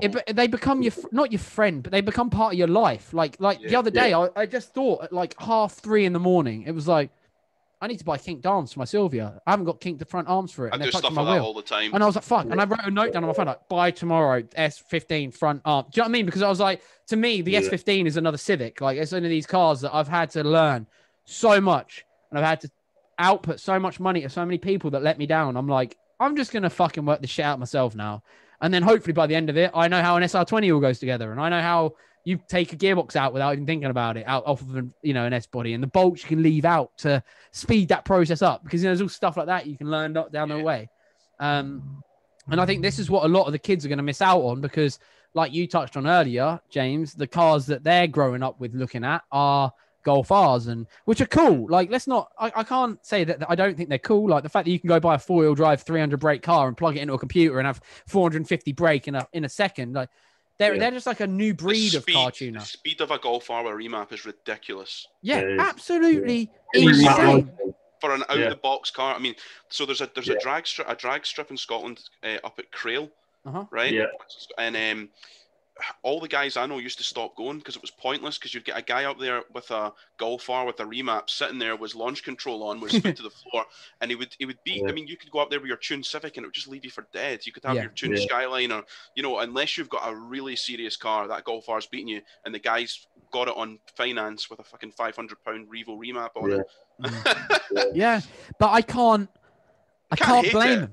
I can't blame the guys that want it either, because a lot of them are they've kind of bought in the casuals to the tuning side a bit more, because a guy that maybe would have just bought an EP3 Type R and put an exhaust on it and ragged it around everywhere and put some dodgy suspension on it and have wheels with a rear rake and and it's like, oh god, it looks shit.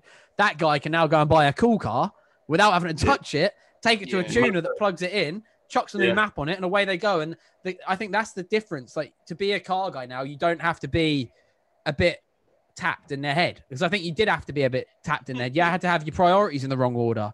Do you know what I mean? Like, I wouldn't have rolled around on replica wheels after I was 19. Like, I just wouldn't have done like at 19 to 27. I think I was so image conscious with my cars. Like, I was like, my car has to have genuine wheels. I was like, well, I can't afford them yet. So what can I not do over the next 3 months that will mean I'll have enough money to go and buy a set of Rega Masters? Do you know what I mean? And, and like... See, the issue with me is not like that they're cheap or whatever. I'm the same. You know me, Adam. I'm like Mr. JDM. I like having all like real parts and stuff. It's the fact if you buy a replica part, you're taking someone's hard work in designing that part and basically slapping them in the face. You know, that's why I'm not a big fan of it. I put it this way: if I designed like a wheel and I found that Rota have just copied it and are making it, it would piss I'm going me to off. stick up for Rota a little bit because I am, because Rota have saved Enki more than once, to the point where they even produce certain Enki wheels for Enki. So their whole J line, their whole J line of Enki wheels was all made by Rota. So but that's different. That's different because it's Enkai's license and their design, so that's fine. When they were about to go out of business, Rota stepped in and saved them. So like I understand. I think Rota are the best of a bad bunch. Like I don't even think Rota are bad. I would. They're actually good quality wheels, they're for decent. What they are. But they're decent. I just don't like the idea of it that they've just stole other people's designs. I mean, don't get me wrong, dude. I drift on work wheels. I have my Civic on Ray's T37s. Like my M3. I refuse to put wheels on it until I find the ones I actually want. Do you know what I mean? Like I am, but I think that's just the way I am in the car world. Like for me, a lot of people would just be like, I'm just going to buy some Apex wheels and just fucking dump the M3 on the Apex wheels. And I'm like, well, I was like, well, I can't.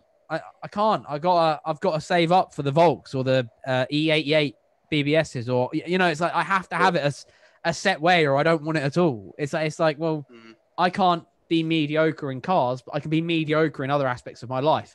For instance, I'd happily wear a Primark t-shirt.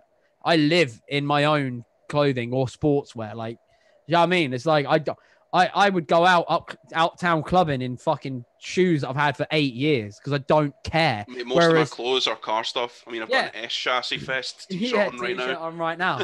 So like to me, like whereas one boy probably would have to hit the gym for 10 weeks and steroid himself up and look ripped as fuck to be able to go into town, I have to make sure my car is steroided up on the fucking good. Yeah, that's me. My car's the good looking bit. Yeah, like I get out and I look like this shit. I'm like, yo, what's up? You right? Got a bald head and a fucking podgy belly, but I've got a sick set of wheels. Do you know what I mean? Like that's just kind of how, like, I guess I am, and I guess a lot of us are. You know, how often would we have gone to car shows in DC shoes and trained, you know, like jeans from fucking River Island that are ripped like down the middle where you fucking bent down too much because they were 12 quid, and you're like, well, they're fucking jeans, isn't it? I don't give a fuck. Like, but rock up in a car that costs you $2,000 on a set of wheels that's worth double that. Do you know what I mean? It's like, yeah, mate. You know, I've got this fucking oil cap. I've got a no good racing oil cap that I got from Kazoo when I was in Japan, and I don't even know how much money I could ask for that now. I wouldn't sell it. It was a gift. I would never sell a gift. Do you know what I mean? Like when something is gifted to me, it doesn't get sold. It just goes on the shelf. It could be worth $2,000, mate. I'd be like, I wasn't giving it to sell. It's got memories attached to it as well, a gift from a friend shown out of care and love and thankfulness for your friendship. I'm not going to be like, got this now, I'm going to sell it. Do you know what I mean? Like I've learned that lesson in the past where I almost did that with something else. And you know, the guy was a little bit like, dude, I kind of gave you that as a thing, not from the Japanese stuff. That was a UK thing. And it was only a little thing, but I still felt bad. I was like, oh, fuck. Like, do you know what I mean? Like, but I just had no connection with the brand that it was. So I was just like, well, fuck it. It's only a $5 or whatever. Like, it still felt, I was like, oh, okay. Like, I shouldn't do that. Okay, I get it. Like, so yeah. I just realized we've not really been talking about car prices much. No, but this is a podcast, dude. Like, we have been talking about it, though. Yeah. Okay. This is perfect because we have been talking about the car prices, and I kind of like keep going off on diversions. What I was actually talking about when I said gotten into drifting, like to me, Nissan Silvias were £1,000 to £3,000 cars. But that's what they were. Like a $5,000 Silvia was a good one. You know, like an S14. Like my friend Robsy paid £2,000 for like a 400 brake green UK S14. It's lowered on the Rota GTRs, and it was sick. Fast and sick, and it was like, yo, this thing's fucking nuts. Like, cool, it's a $3,000 car. You know what I mean? Like now, that same car would be £12,000 with it looking shit. And it's like, well, the gearboxes used to be 50 quid. It was £50 for a SR gearbox. Was it? You were trying to sell me one for 300, you fucking dickhead. Oh yeah, and then you never even took it, you cunt. No, you're right, I didn't, because I found another one way closer, and he fitted it for 300. Yeah, see? Honestly, man. Dan Joyce, shout out, mate. Thank you. He even come and fucking fitted it. But yeah, like for me, the big, I guess, concern is obviously I like drifting my Silvia, And I always kind of had it in my head, like, oh, I'll just get another shell for like $2,000, $3,000 for an S whatever. Because the Sylvias are brilliant because you can just swap all the parts straight in. It doesn't matter which one realistically you get. They all pretty much swap over. And now I look at them and I'm like, well, if I crash the Sylvia, I guess I'm going to be putting an SR20 in an E36. Do you know what I mean? Because like fuck, I don't think I could physically bring myself to buy another one because that Sylvia is special to me because of the bond I've built with it. You know, that car would probably be a car that has to go off to a special shop to get fixed if I write it off. And then this is where it might move into where I go back to the Ford thing and the Porsche thing, but you can build a Mark II Escort from panels. Right. That whole car. Or you can buy, there's a company in China making Mark II Escort shells. Really? So you can buy you can buy brand new shells for a Mark II Escort, or all the panels separately. If you want to build a Porsche, a classic Porsche, you can build a classic Porsche from out of all the panels. You can buy them all separate. Them. Is that the heritage shells or whatever they call them? Is it heritage shells? So, yeah, something like that. But I mean, if it goes that route, then it kind of makes, I think, stuff that we do, but not a bit more accessible, but we won't have that fear of you do a front corner on an S15. Yeah. If someone starts producing the parts, the wings, the front clips, the everything, you can then go, okay, it's not the end of the world. I crashed it, but I can rebuy all the parts. Yeah, exactly. So this is down that route. Yeah, well, this is just started happening for the 86s. There's a company over in Japan that started producing like rear quarters and front arches and stuff, but they're actually like metal. So that makes a big difference because that was one of the things that kind of scared me about my car. If you hit a rear quarter, you can't get one. You have to put a fiberglass arch on it, and it's not really my thing. Yeah. So I think that's the way it will go. Well, hopefully it will. I didn't even think of that. I didn't really. I knew that some companies were making the old Escorts again, and I pray that they do because for me, these cars are not. The problem I've got is these cars. I fell in love with these cars because I saw them being driven hard. Like I obviously I went to the car meets and stuff, and that's where we kind of all spoke about the cars. But then it was like I just liked watching them being battered around and going, around the back lanes. And even if it was like my favorite bits of like going to a car show was like the drive there when we're all like when we went to Japfest, Take Boy, and I stayed at yours, and we were all just honking it through the lanes and all the cars. It was just like, man, this is the magic bit. Like the car show is just kind of where you go and buy. I bought an intake and stuff like that. You go and buy some stuff and like see some other cars and go, oh, I'm going to do that to mine now. Or like, oh, I like that idea. Or, oh, I don't like what that guy's done at that. That looks fucking shit. I'm glad I didn't do that. Do you know what I mean? Like the show wasn't the bit that I looked forward to. It was like the drives and the cruises to places, and that never were cruises. They were always races. You know what I mean? And it was like the second you joined the M25 when the original MIMs were on, fuck me. Oh my God. Everyone was just, it was like a UK Kanjo almost when you go into MIMs. Like people didn't give a fuck. And it was hilarious. And like, I didn't even care. Like literally going to MIMS wasn't about the event. It was, you'd go to MIMS for the drive bit, all race up with all the Hondas, get a KFC, have a chat with some people. I'd get some photos for the blog and then we'd come home. Do you know what I mean? That was, race home. And like, I remember one night in the pissing rain, I was in the DC5, I think. And Pete and Tom Crowther, they both had DC2s at the time. I just see these lights coming up behind me. And they went past me and they must have been that far apart. Like, and I was like, yes, boys, let's go. And that was like the magic of it. And I do you know what?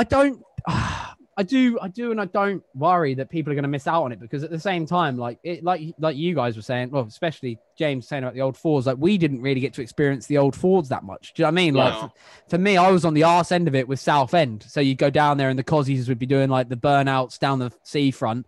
And that was, to me, the extent of the Fords. I was like, they're just the Asbo cars. Like, yes, the Sierra Cozzies and the Escort Cozzies were just, oh, that guy's probably named Gary and he loves to do a burnout. Do you know what I mean? Like, that was kind of what that was. Like that was genuinely what it was. It wasn't like they were just like the staple of Essex, It was like, they're the cars that were built here. We love them because of that. And they're all mental. And every guy that owned a Cosworth back in the day would just come into car parks, do a shit ton of donuts and then fuck off. That was what they did. Like we'd just be standing down there and you'd have a Sierra 5-door Cosworth coming in, Escort, not a fucking Escort, sorry, the Sierra Cosworth 5-door one coming in. It'd have a rear rake like that. The arse end would be borderline touching the floor, the Sapphire, and he'd come in and he'd just be like, whoops, whoops, whoops, and just doing a donut like this, and then he'd donut and skid out of the car park, and that'd be him for the day. And you'd be like, the engine would blow up. I wouldn't care. I'd be like, well, fucking, that was annoying. It's got rubber all over my car. Cheers. Happened at Milton Keynes cruise on a Sunday night. There was always a guy in a burgundy Sapphire. Always a burgundy one. It was always a burgundy one with like BAZ 9973 on the number plate or something. It'd always be Baz or Gaz or something, and I loved it. Like, and I saw. I tell you what, though, maybe even though these prices are going crazy, maybe it brings the affection I have for them up that little bit more. Seeing the people that are like us that had them back in the day that still have them. The other day in Colchester, I was driving back to the office, and as I was coming the other way, I saw a Series 1 RS, no, was it Series 2 Escort RS Turbo, and it was white and it was proper, you know, like it looked like a special car. And I looked at it, I saw this guy and I was like, I have to get this guy's attention. I was like, yo, that's fucking sick, dude. And he was like, oh, cheers. And then he messaged me on YouTube going, I'm pretty sure I saw you earlier. And I was like, mate, your car made my day. Just seeing that car out made me feel happy. It made my day. I was like, that was so sick. I remember driving home and I was like, I was so stoked. I got to see an Escort like turbo on the road today. That was so cool. I've had that quite a few times in the 86. I'm sure I said to you, Adam, that time, like if you pull up in a petrol station, you always get people coming up and going, "Oh my god, is that an 86?" I'm like, "Yeah, man." He's like, "Oh, I love initial D." I was like, I was like, "Oh, go and have a look, man." And he's like, "Oh, I've never seen one of these before," and I love that because I remember when I was a little guy. And I would like see a cool car and I'd be like, "Oh, I wish the owner was sound and I could go and speak to him." Yeah. Kind of thing. And I'm still like that now. If I see it, same as you said with the RS Turbo, if I see like a cool car, I'm like, oh fuck, that's sick. Yeah. Because you don't see it anymore, do you? No, I mean, well, I'm kind of lucky that I see a lot of it. I see a lot of old. Just for your job. Plastic. Yeah, because it's a perk, and I guess it kind of desensitizes me to the cars I see. But when we get the old boys coming in that have had these cars for a long time, or they've had an old Escort or an old Porsche, and they're in their 50s, just think, that's me. Like, he's had that 30 years.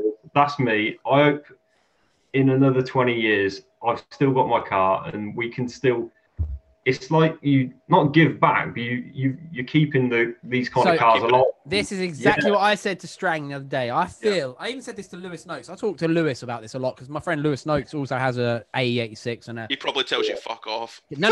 He's very similar to us. I think with all this, like he's like, you know, because he paid not very much for his 86. He's got a cappuccino that he's building. He's got like, you know, like a fucking cool selection of cars. He's got some cool cars. That boy knows how to build a fucking car out of anything. Like he's putting a Saab engine in an S13 at the minute. Like I love that about him. Like he's just like, fuck it. I'm going to do it. I don't give a shit. Do you know what I mean? Like I don't give a fuck what everybody else tells me what to do. I'm doing it what I want.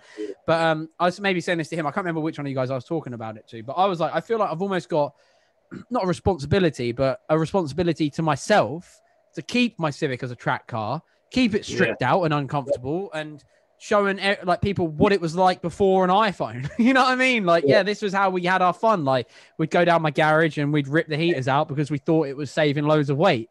You know, we took in reality, it's just making it shit. Yeah, it just made it horrible and unbearable to the point where I'm like, I'm not driving this fucking thing anywhere other than a track. Like, oh, bring your Civic to a meet. All right, is there anywhere I can leave my trailer? Because I'm not driving it. Like it's horrible. But I feel like I've got all like you know, like you guys have hopefully agree. Like not a responsibility, but also one I like just to be like, yo, you can still come and witness a VTI Civic being absolutely driven its fucking nuts off, like on a track. You know, my Sylvia, you can still come and watch a borderline £25,000 car now being thrown against a £30,000 AE86 if you want, like, you know, and it's like that sort of like responsibility of like, I could just go and realistically like build my E36 to be a pretty good drift car, but it will never have that same just an E36 magic appeal to me that my Sylvia does. Like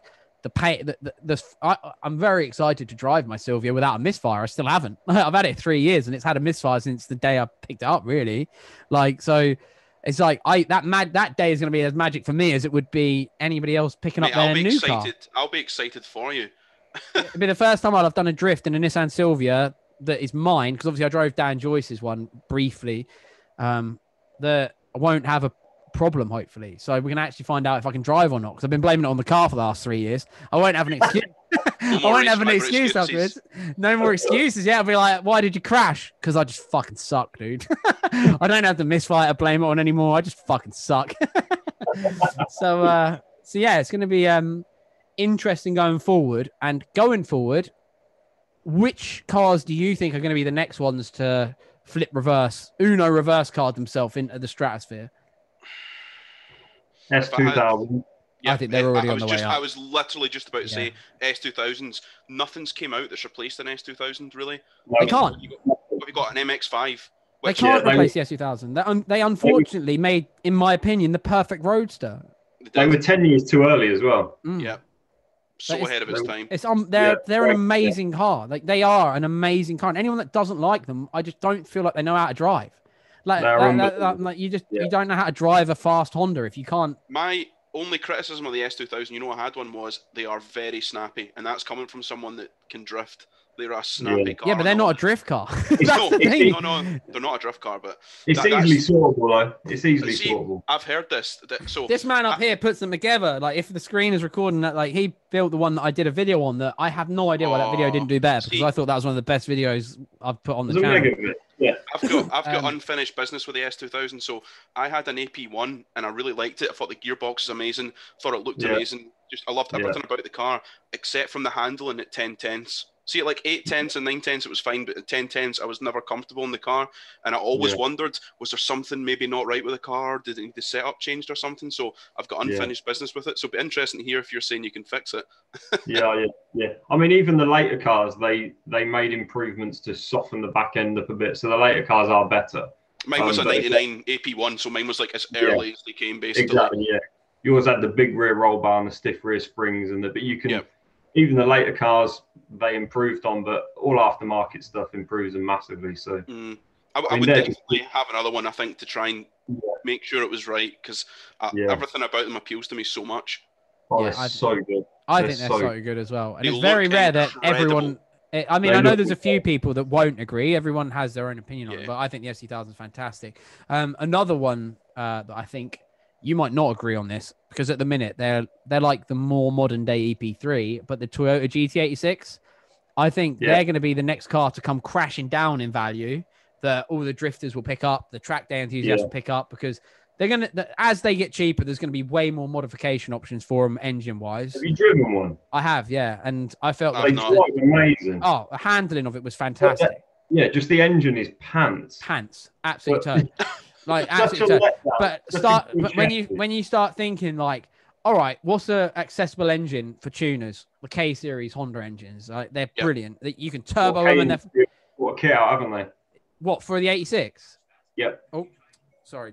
Series decided to start talking to me. So now I was going to say, if they bring out a kit to do that, I think that would be the swap that everybody does. A K-swap GT86 would be amazing. Amazing. And I think a turbo K-swap one would be the perfect drift car, with the right Geo kit on it and stuff. And I think they will be the cars, because if you look at EP3s, they're going up in money as well now. And they have literally been the dog of the Honda scene for so long. They've been far too cheap for far too long, I've always thought. I mean, you could pick one up and then sell the engine for more than you pay for the car.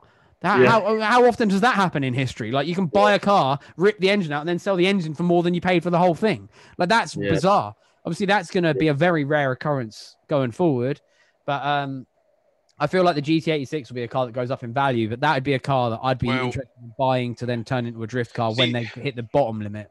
The drift car at the moment, the next upcoming drift car is 350Z, definitely. They are so cheap now for an early one. Yeah. They should stay cheap because they suck. Yeah. Well, you say this, but every single person I spoke to says they're amazing to drift. Well, not everyone, because I fucking think they suck. I mean, as a drift car, they're fine.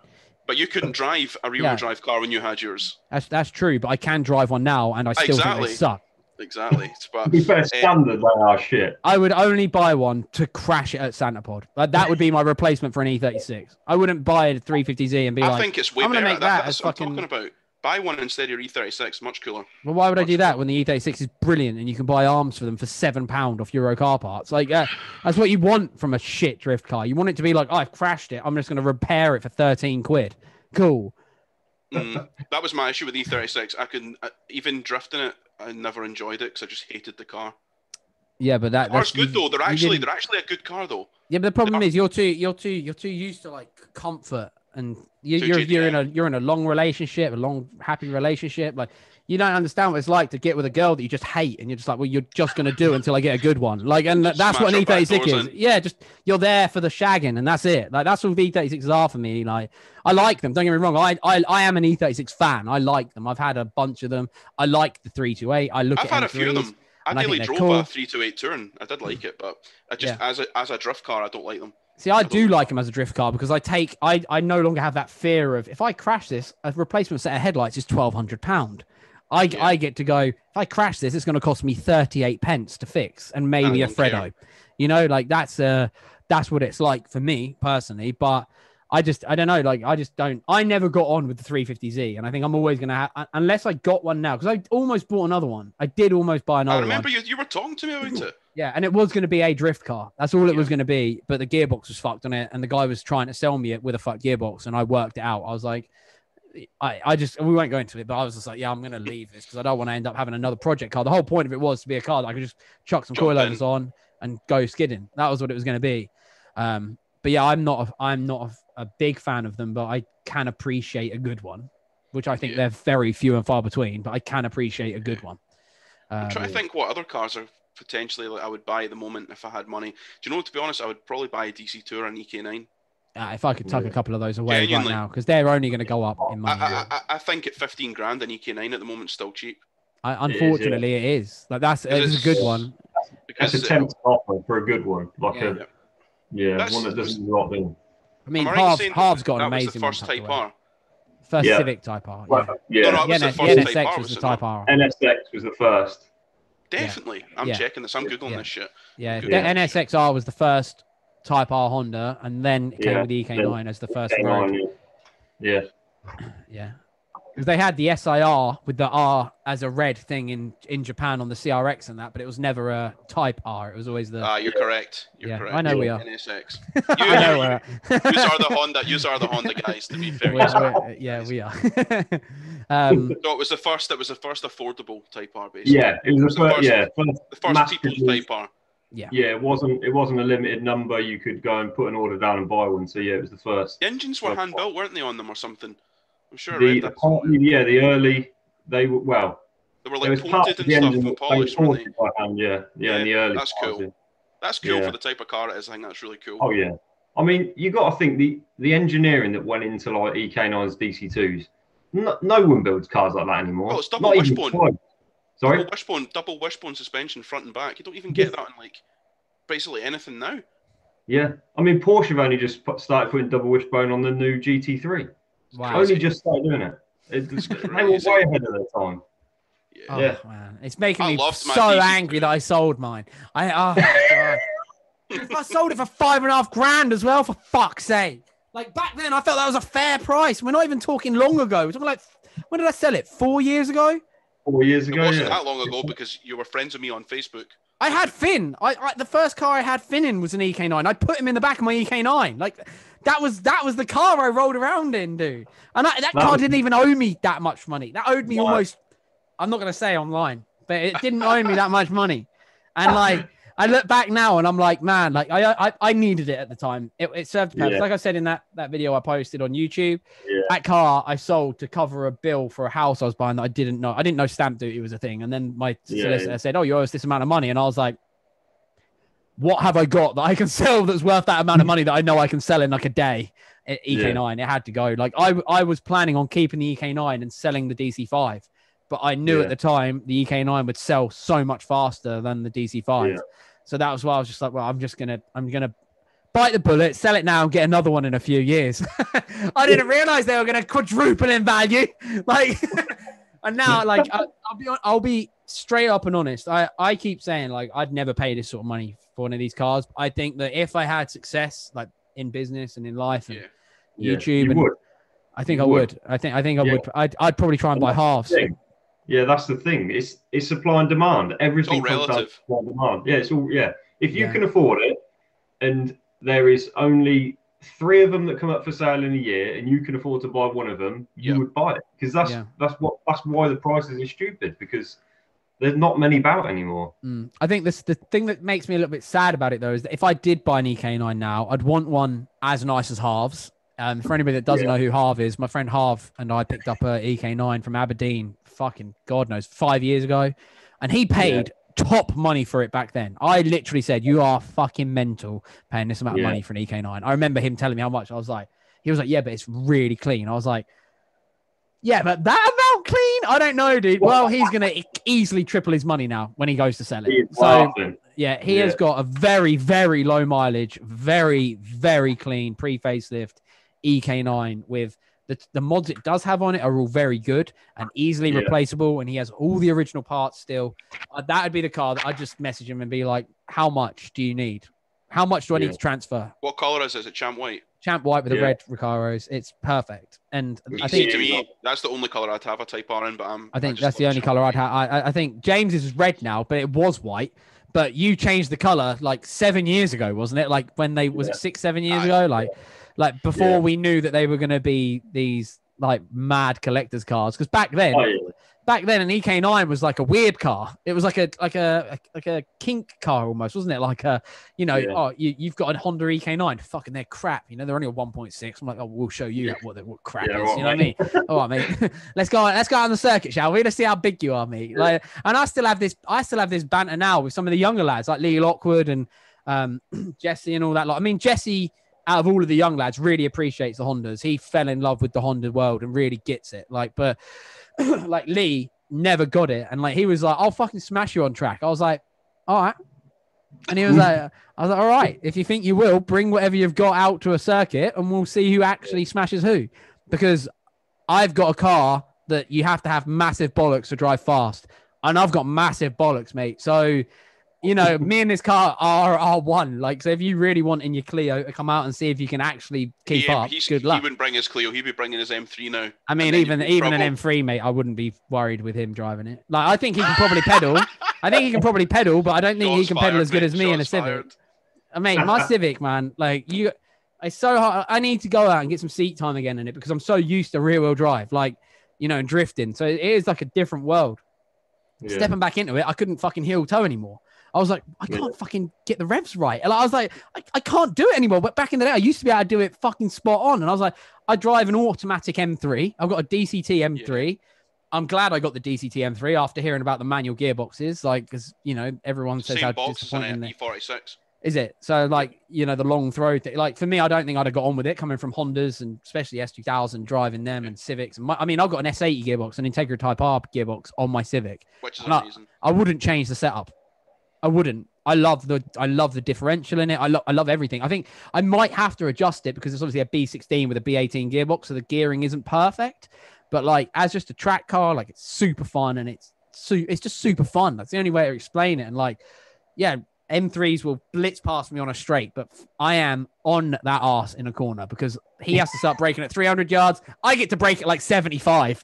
Spoon brakes, AO48Rs, and a car that weighs how much, Dave Boy? 894 kilograms? I think that was it, yeah. With glass windows.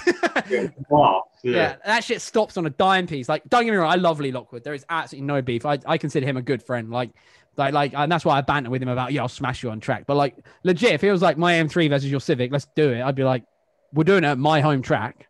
Like, you've got the massive advantage here. So we're doing it at Snetterton. So, you know, and you'd have an advantage there because there's two very long straights on that circuit. But you're going to have to keep your foot in it for them corners, baby, because I don't, you know, so, you know, you need to hold on tight because, you know, my little Civic does perform really well. And I think that will always be what will keep me in the Japanese car scene. I think that what will always keep. I mean, as time goes on, I pray for all of us that we are successful so we can have places to store these cars and to show the generations that are coming up. Hey, look, I know these are arsehole prices. Mate, when they say you can't buy petrol, I'm buying a tanker and I'm fucking storing that shit. Like that, you know. I don't think it's that far away, man. I think the next 20, 30 years, it will not be an easy thing to get. I think it will. I think they're going to try and persuade you into electric cars, but there's going to be places that will always sell it. You can't get rid of... synthetic fuels, aren't they? Yeah. Move to get E85 potentially. That's I think. There'll be synthetic versions. Yeah. It'd be like people say, aren't it? It'd be like the horse, won't it? Like people stop using horse for labour, and then it becomes use it for pleasure instead. Exactly, yeah. So that's what will happen. We all might drive an electric car in the day, but things like imagine if they said, okay, like Goodwood Revival is not going to happen because we're not allowed to drive petrol cars, or the industry that it relies on with motorsport for classic stuff is massive. I don't think it will just stop. I mean, it might become a bit more difficult, but you'll probably get, I think you'll get a special license or you'll get a special tax where your petrol car will have X amount of miles a year, or you can only drive at the weekends, and it'll become more of a recreation than A to B kind of thing. Could be right. I'm not going to lie though. I'm not against the electric car movement. Like I don't. Electric cars are daily, no problem. I don't want them to take my petrol cars away, my fun stuff, because that's kind of how I get my kick. You know, that's where I get my enjoyment. But I love that Honda E. Like that was the first modern Honda. That was the first modern Honda I got excited about. Same, I think it's cool. Since the FD2. Cool. Yeah, like apparently not selling though. They're not. Oh shit! Well, that means they're gonna be really expensive all the time. Then I was. Yeah, I got a friend who works at the Honda garage in Northampton. I went down the other day to pick some parts up, and this was what 3 or 4 weeks ago, and he said they've only sold 3 of them in total. Which 3. Fuck. But maybe there's one in the village that I live in, and it's so cool. It's that really nice blue, like electric blue color. Yeah, it's proper cool. Maybe like the S2000, Honda, like always, have peaked too early. Ahead of the time. You know what I mean? Yeah. Like they've built this brilliant little electric car that no one's ready for. Like I haven't got an electric charge point in my house. Do you know what I mean? No. Like that is legit, like the sort of car that I would look at and be like, "Can I fit the dog in the back?" Yeah, all right, then why not? Like it looks cool. I'm still gonna be able to lower it and put wheels on it, charge it up. Yeah, for daily driving, I don't care if it's electric. It makes no difference. No, same here. Yeah, I agree. They're obviously going to have to improve like the fast charging shit because like if I wanted to come up to you guys and add an electric 4x4, fuck me, it's going to take me forever. Coming. Do you know what I mean? That's coming. Hyundai have already got fast charging ports in Korea, so they've got it done, and it looks amazing as well. Like I love the idea of the future, like because you know, like back in the day, people could have been like, I'm not buying a car, my horse works fine. Do you know what I mean? Fuck exactly. That. I like my horse. My horse doesn't cost me anything to run. Like that car costs me lots of money to run. I don't want that. But now look at everyone. Like everyone has a fucking car. Like so, I don't hate the ideas. And I did see there was a supercar out of LA that is running off of synthetic fuel. They've made a petrol replacement fuel. I heard about this. Yeah, and it's apparently it's got like 2,000 horsepower and shit. So it's like, well, if that shit's working, then why wouldn't they be able to change it? Just like these scientists are smart as fuck. My brain is not that big. Do you know what I mean? Like when it comes to like this smart shit. Elon Musk will sort it out. Just leave it to Elon Musk. No, he won't, mate. If he had the chance, he'll fuck us all off the Mars with electric cars, mate. He doesn't give a shit about the old stuff. Like you need to get like one of Elon Musk's little fucking gurus that love Jay Leno. The batteries work. That's how it will help because he'll just make. I mean, they're on about their 2nd generation of battery, aren't they? So are they?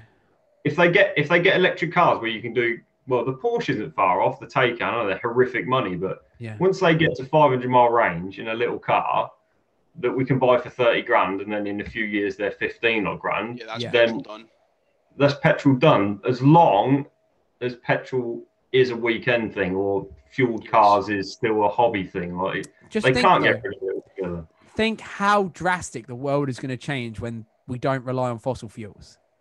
Yeah. Like, think how weird it's going to be. You still need fossil fuels to make the electricity. Yeah, but you know what I mean, though. Like, I mean, like, you know what I mean, though, because there will be eventually that will change. Yeah, that will change eventually because it's going to run out, so they're going to have to change it. And then places that are massive because of it, Saudi Arabia, Qatar, Dubai, what are they going to They're going to rely on tourism. Do you know what I mean? And like, I mean, we're pretty much advised not to go to Saudi Arabia, aren't we? Like, they're like, this is like human rights issues and shit. Whereas Dubai is a bit different. I think they're way more westernized in terms of, you know, culture for the most part. It's going to be really interesting, I think. And, you know, I don't think there's anything we can really sign out on the price of the Japanese cars because it's happening. I think it's going to be this way. I don't think there's going to be a cap on this shit. Like, look at Escort Cosworth. We'd probably all have looked at them at 30 grand and been like, that's the most expensive they're going to get. They're selling for how much now? You know what I mean? So that's one of the things I was going to say. Same thing. Do you think the prices are going to drop, or do you think they're going to stay steady? I think they're going to. I think they're just going to keep going up. I think they'll cap. I think they will get to a point where a GTR won't sell for any more than it is. You know, like R34 GTRs are going they're going up at like a price of like 15 grand every 3 months. Do you know what I mean? Like the way they're rising. But I think there'll be a point where, I mean, like. I saw a Civic SIR for sale on Facebook, a white one. It was a gorgeous car. It was up for sale for like 12 grand. And the guy was like, I'm not budging on the car. But it's still for sale now for 8 grand. So he's had to drop the price and it's still not selling. Yeah. So if people start realizing, well, that car's been up for sale for a fucking long time. You know what I mean? Like, and I need the money now. I'm just going to put it up for $6,000 just to get that $6,000 in. And then someone will see that sold for $6,000 and be like, oh, well, that one's sold for $6,000, but this one's up for $8,000. And it's not selling. Do you know what I mean? There might be like a GTR that will be up for sale. Or like that NSX that I said about in Hong Kong was up for sale for £850,000. Like that's never going to sell for that money unless it goes to a billionaire. That £850,000 is the equivalent to 850 quid to them. Does that make sense? Like, I think there's going to be a correction in the market a little bit. I think the prices are going to keep going up, but I think the last year since basically Corona has happened, the prices have went up drastically. I mean, the last year, the prices have like went up like 10, 15 grand on some cars, and I don't think that's quite right. I think they're going to come down quite quickly in the next year and kind of settle and then kind of creep back up again. But hopefully. You know what hasn't happened yet?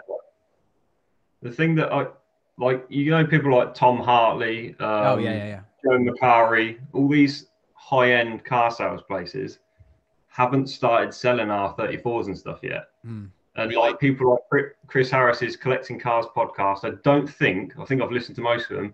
I don't think there's been one yet that really talks about Japanese cars. Yeah. So I still think there's a massive group of people that probably aren't aware or haven't bought into the idea of Japanese cars being a collector thing. I know there is a lot of people that have, but there might be some point where some dealers get into this and think, well, hang on a minute, these cars are selling for a lot of money. We need to get in on this. They're going to see Harlow Jap Autos at some point. Like, them cars get shared around Facebook. And let's be frank, like, does anybody do it better than them? Like, realistically, for Japanese cars, they are the Joe Mascari of Japanese cars. They are the Tom Hartley of Japanese. They've got a 40 grand freaking A86 there now. And it's not even a cool one. I got my GTR from them. Did you really? Yeah, so did yours. Yeah, like that. Like, I actually messaged them saying, could I come down and do a YouTube video? Could I come down and please, look around your stock and maybe do some videos? I don't need to drive them, but if you could take me out in them. And they said, we don't allow influencers. And I hate that word. Like, YouTubers around. Yeah. Oh God. I'm not an influencer. I am a fucking car guy with a YouTube channel like that. I'm not here to influence anyone. Like, I appreciate it if people support my sponsors. So they sponsor me again. But, for the most part, I'm just like, look, this is what I'm doing. And I messaged them and they basically just replied, look, we won't have you down just out of security risk. Like, we don't want people to see online all of the stock. Like, I know they go, we know we share stuff on Facebook, but it's different, like, to having someone walking around the showroom showing you how to get in, showing you the fight. They were like, we really can't have that because of the value of the stock here. And I literally held my hat. I said, look, guys, that's fine. I'm happy you've said no. Do you know what I mean? Like, it's fine. I completely get it. But they have some amazing vehicles, and they had a Millennium Jade. Is that a Nissan color? Yeah. Sorry, I'm really tired, so I can't remember. So we're filming this quite late, and we've been talking a long time. But they had a Millennium Jade R34 GTR that someone I know was actually going to buy. He offered them £110,000 for it. He's a very affluent man. They've done very well in life, and he wanted to buy it. And he had a blue one as well. And he was like, I want the Millennium Jade. It looks sick. Like, it's a nurse spec, I think it was. And the guy said no to the offer. Like, I think it was up for 120. And the guy was like, nah. Yeah. But I think they sold it for 135,000 the other day. Yeah. So, like, they sold it for more than they were advertising it for.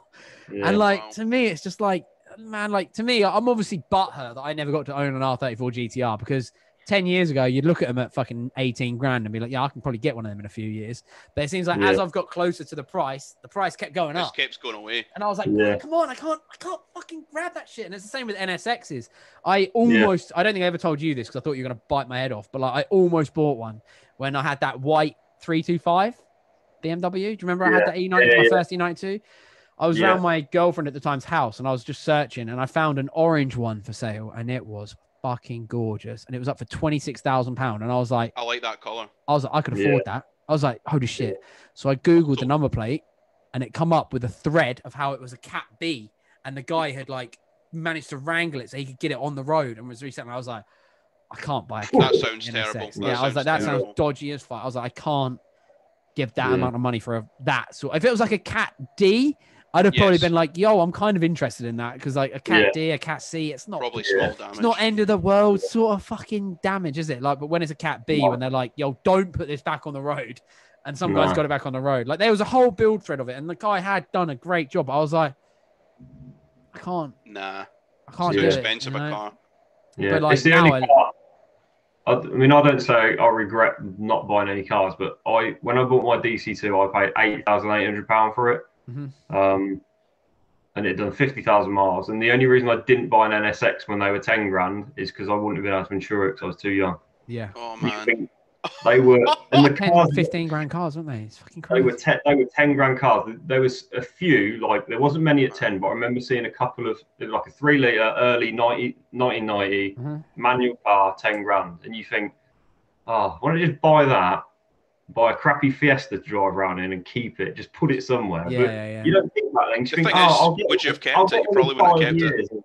That's another thing. You probably wouldn't have kept it. Do you know what I mean? It would have probably been like a car that you're just like, well, I'll get another one for 10 grand. Like I bought this one for 10 grand. It might be 12 grand next. You know, like it's those days are gone. But I think like we just have to be aware of it now and like keep like we've lived that. So like that's why I keep my eyes open on these GT86s and stuff because I like those. I think they are cool cars. Like they are a cool modern car that was built, and I don't particularly like the engine in it, but it's not. That's something that can change. Like, do you know what I mean? Yeah. Like an engine to me is now I understand how it all goes, works. I don't know everything about them, but I have friends that do. Boy, you're one of the first I ring when anything goes wrong on Hondas. I'm like, oh, fuck. Like you're the guy I bring and pay to align it. I drove it 2.5 hours for you to align it. Do you know what I mean? So it's like, I have the good people around me to do it all. And I think that if I see those and I'm like, I think one day, like these are the new EP3. I think these are going to... The thing I like about the GT86 is it was literally made as a modern AE86. Yeah. So it's all the fun stuff that I like on my old 86s in a new car. Yeah. And everyone that bangs on about being underpowered, all of our fucking cars are underpowered. You fucking touch yourself over Corollas, mate, and they're slow as balls. Slow. Like, but they're fucking awesome. Like speed doesn't equal the best. Like, no, I learned that. I learned that a long time ago. So definitely. I think that it's just finding a car that you find magical. And even if you're listening to this and you don't give a fuck about Japanese cars, whatever you're into and you love it and you're passionate about it, don't be put off going for that dream of, I can afford it now. I'm just going to tuck it away. Don't be ashamed to do that. Like, because like, look at the price of Volkswagen Corrado, VR6s and stuff. They were £700 like fucking few years ago. Now you're fucking not going to get one for under £6,000. Do you know what I mean? They were scrapping cars. Yeah. Same as Golf Mark 1s and stuff. Like, they were all getting thrown away, and now, like, because of that, it's shot the value of all the other ones up. So I think, like, I just am in a very fortunate position where I bought a couple of very now rare cars when they were cheap. Yeah, you're on the ladder. You're like us. We're all on the ladder of these cars going up in price, so we can jump off the ladder and buy another one. Yeah, do you know what I mean? Yeah. Whereas I think I would be very disappointed now if I'd save up 25 grand and buy an S15. I think if I'd paid 25 grand for a Silvia, like out in one go, I'd be like, man, this is a bit shit. Do you know what I mean? Like, as soon as I'd think, I'd be like, probably should have looked at them fast German cars for this sort of money. Like, do you know what I mean? Because like, I don't actually think the S15 and that are actually that good. Like, I don't like them as road cars, and that's why I've never been that fussed about using mine on the road. I think they're fucking awesome drift cars. That's where I'm like, this is the best at this thing. So that's what I'm going to use it for. And that's why I feel a bit bad seeing all these kids saving up for fucking years to buy one. And then, maybe they'll love it. Maybe they're different to me. And they're like, oh, this is the best driver's car ever. But like, I would all day go for a DC2 over a S13. S13 how good does a spec car S15 look like? Oh, unbelievable. Amazing. They look amazing. One of the greatest looking coupes ever designed. Ever. FDRX7, S2000, NSX, like there's not many, but the S15 is a cracking looking car. Yeah. If it's a spec car with a full aero kit, they look fast. Stunning. I mean, Morgan's got one, hasn't he? And he didn't pay very much for that. I mean, he did. He paid good money at the time for it, like half of the EK9. But now, I reckon if he sold that car, I've told him to keep hold of it for a little while longer. I reckon he will maybe like times his money by 6 when he goes to sell that. And now's not the time to sell an S15. You're right. No. And I've told him that as well. I've said, hold on until they're available in America, because I know people that can get it over there. I've got the doors in. I mean, I could get it over there now because I'm Florida based, aren't I? So I'm like, I've got all the dodgy fucking imports over here. There's the crime levels in Florida are so high for everything else. They don't care about the cars. They're like, yo, we've got some guy chewing on bath salts over here. We need to go and deal with this zombie looking fella. Like, your car's from where? Who cares? Fuck off. All the Adam LC spec R34s. Yeah. So like, there's obviously, you can probably tell that Florida is the place to be if you want to have dodgy Japanese cars. You know, like that's why they'll move there, isn't it? yeah, a lot of them.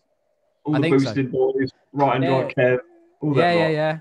Because they can have the fucking naughty whip, and you know, I also heard we're gonna have to close this up soon because it's been 2 hours I think since we've been talking. But I think I heard, and I don't know how true this is. I don't want my word being taken as gospel on this because this is just hearsay that I heard. But I heard that soon they're going to stop allowing certain cars go through the auctions for export in Japan to stop them going out of the country now because they're becoming so few and far between. They're like, we're losing our car heritage here. I'd heard something along those lines, but it was more from like dealers have actually stopped selling cars to foreigners now. Right. Okay. Yeah. It's not all the dealers, but like certain dealers have been like, look, we don't have a lot of these cars. Let's keep them here now, which I get. I do get it. I do understand it. Well, I mean, if you had a very rich American turning up going, I'm going to buy 10 of your A86s, you're going to be like, why? We're going to send them to America and make 75,000 fucking pounds on them. I'm like, exactly. I think the Japanese guys have went, why are we selling this to you for like 10 grand and you're just going to sell it for like 20? We might as well sell it for 20. Exactly. You know, I do get it. I think it's like one of those things. To summarize for me, in fact, no, you summarize first. How do you feel about this in like a couple of sentences? Go. Unless you want me to first. You go. Okay. How do I feel about this? I am always going to be a little bit butthurt that some of my dream JDM cars from my teenage years, from Need for Speed, Underground, and all the, you know, the Gran Turismos and that Underground too. That made me fall completely head over heels in love with these cars are out of reach for now. Like, I think it's also made me go, yo, if I want this shit, I'm going to have to work my fucking ass off. And like, I have to fully be aware that I'm spending potentially 6 figures on a car that was worth 4 figures when I was a teenager. But I think it's because I truly, genuinely love this shit that I would do it if it wasn't like life altering, you know, like getting a divorce because I've done it sort of thing. You know what I mean? Like, it's like one of those like, yo, we can afford this. I want it. I've worked hard for it. I'm going to go for it. I also feel very lucky that I'm in a situation where I have the cars and I'm going to carry on enjoying them as I always have, to make sure that people can see them being used like an absolute asbo. Like that's what made me fall in love with them, watching them. Yep. Smokey in his fucking, was it a Supra he come over here in? 198 mile an hour. On the M25, weren't it? Like, what a fucking nutter. When it Fast Car or Max Power that bought him over to do that? Max Power. Max Power, yeah. Yep. How badass is that? Like, they've bought over a Japanese tuner to go and do 200 miles an hour on, is it the A1, did you say it was? I can't remember. The A1, yeah. Like, that sort of shit was the stuff that I saw growing up that shaped me.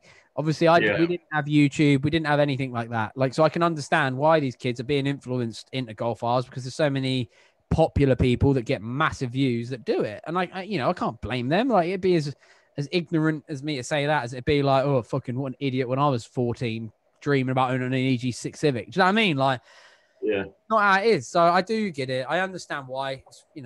It's one of those things, but I'm just gonna keep loving the cars I have and appreciating them, and I think it keeps me making sure mine exist. I think like before, I probably would have tucked the Civic away and been like, we'll see it again in 10 years, whatever. Do you know what I mean? Like, it is what it is. But now there's only X amount left. It's like, well, let's keep her nice. Let's keep her out. Let's take her to a show. Let's let people look at it. You know. Yeah. Yeah. So that's my summary on that. Yeah. If you can add anything to it, you haven't got to if you don't want, but. Yeah, I just think it's a similar thing that I mean, if you grow up in a different era, you won't know what it's like. We grew up in our era, but I'm glad that we grew up in the time when life was a little simpler, but there was still enough tech to, like you say, we had Gran Turismo, we had the Max Power era, we had all the stuff where you got an insight, but it was not like today. And yeah, like you say, we might all be a bit butthurt that we don't get to buy these cars cheap anymore, but imagine when we go to track days in 10 15 years and we've still got these Civics and whatever you've got your Corolla.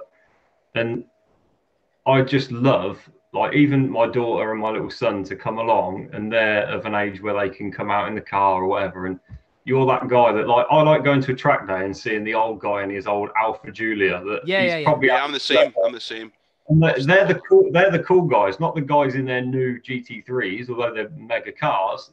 I like the old boys in the old shit. And yeah. I mean, real quick, I can't wait to do that and be doing that and still have an old crappy car that's like, man, that's cool. Like that's when I was up with you having my Civic aligned, there was a £3 million Porsche GT2 RS, right? Yeah. Whatever it was, like some crazy £3 million Porsche. Next to that was it a Lancia rally car, like an old shit weird Lancia? I can't even remember what it was. It wasn't even a cool Lancia. And I looked at the Porsche and I took some photos of the Porsche and I was like, wow, that is like a work of art. But this Lancia thing, what the fuck is this? Because I want this. Like, this is cool. And I remember just looking around. I was looking around the whole thing. I can shut my eyes and I can picture that whole car, even the interior. And I was just like, that was what I was attracted to. That weird fucking Lancia thing. And then that the Evo outside. Do you remember I was like, do you know what? I'm sure I recognize that Evo. That was my friend Max's old car. That's why I recognized it. Yeah, I was like, what? I was like, Max, is this your car? Like, you know, like stuff like that. So I completely get that. And that same thing. You know, the old boy in his car that he's always used and always will use is not scared of using it. That's the thing. I think people are going to get if someone spends a huge amount of money on whatever it is that's really old, they're going to be a bit worried about using it. We're not going to. I'm not going to have an issue with taking it out and enjoying it as it should be. Yeah, definitely. That's the good thing. That's the thing I'm going to look at the most, or think that we'll get to enjoy the most. We haven't got to worry about values of it, because to us, we paid $2,000 for it, $5,000 for it. We didn't pay 30 grand, so yeah. Got anything to add, Strang?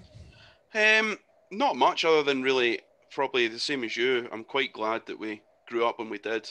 And we got to experience all these cars. I'm the same as you guys. It's a little bit butthurt, I suppose, that they're so expensive now, but we can't really complain because we got to enjoy these cars for years and years, and all these new guys won't be able to do that. So I think, as you said, the best thing you can do is take them to shows and actually drive them instead of just having them parked in a garage and nobody gets to see them. Yeah, exactly. Definitely. Well, boys, can you both give your socials a shout out if you want, where people can find you, what you want them to follow from the account, if anybody's listened this far? Promote yourself a little bit. Just Tegboy on Instagram. That's it, really. Nothing else. No Facebooks. And then, Northampton Motorsport as well. If anyone wants to follow that, that's where I work and what I do. I post a lot of work stuff on my Instagram anyway, but yeah, Tegboy mainly. And you're starting to do some videos as well, aren't you, on there? Yeah, try to take a string out of your bow, I think, and just try and do it, see what happens. Why not? Strang? You can get me on Final Boss UK on Facebook and Final Boss UK on Instagram as well. Boom. And you can want to see some cool Japanese cars. And weird memorabilia. You spend way too much money on weird fucking gloves and shit. I've got something really funny here that You'd buy his dripping condom, wouldn't you, mate? If there was one for sale on fucking Yahoo auctions, you would buy it. Do you want to see something hilarious, right? If it's a fucking old condom, I'm deleting this conversation. This is legit. This is legit. Are they spark plugs? Rubber bands. Rubber bands. I've seen them. Nismo rubber bands. Yep. How much did you pay for them? For anybody that's listening, he's just showing us a box that looks like spark plugs, but it's rubber bands made by Nismo. Yeah. That was a lot of money, weren't they? Nah, they weren't. I actually bought them just because I thought it was so ridiculous that Nismo even made them. You're like, no one would buy them, so I better. Brilliant. Right, boys, thank you so much for your time this evening. We've been on here a long time. I'll try my absolute best to get some form of like cut up of this conversation as well, because I think 2.5 hours is a long time to be talking for people to listen. So hopefully we can do some like block sections of that. I really appreciate you joining me, and no worries, it's been fun. It's been a good chat, and please hit subscribe or follow for the podcast on whatever you're watching and listening to. This is the normal type of podcast I want to make, not the screaming and shouting at YouTubers and how much money they're charging for sponsor posts. So like, I know I got a lot of people whinging. I haven't even checked the comments on my last one since it banged a little bit, because I was just like, I know we're just going to get the old fucking dick riders in there, so I'm not even going to look. So this is the normal type of podcast. We're going to have a lot more guests. These two will probably be back on again in the future, talking about stories and stuff, because we haven't been able to do that. This has been much more focused around the pricing of the cars. So thank you very much for listening, guys, and hopefully you'll tune in again. Peace. No worries. Cheers, bye.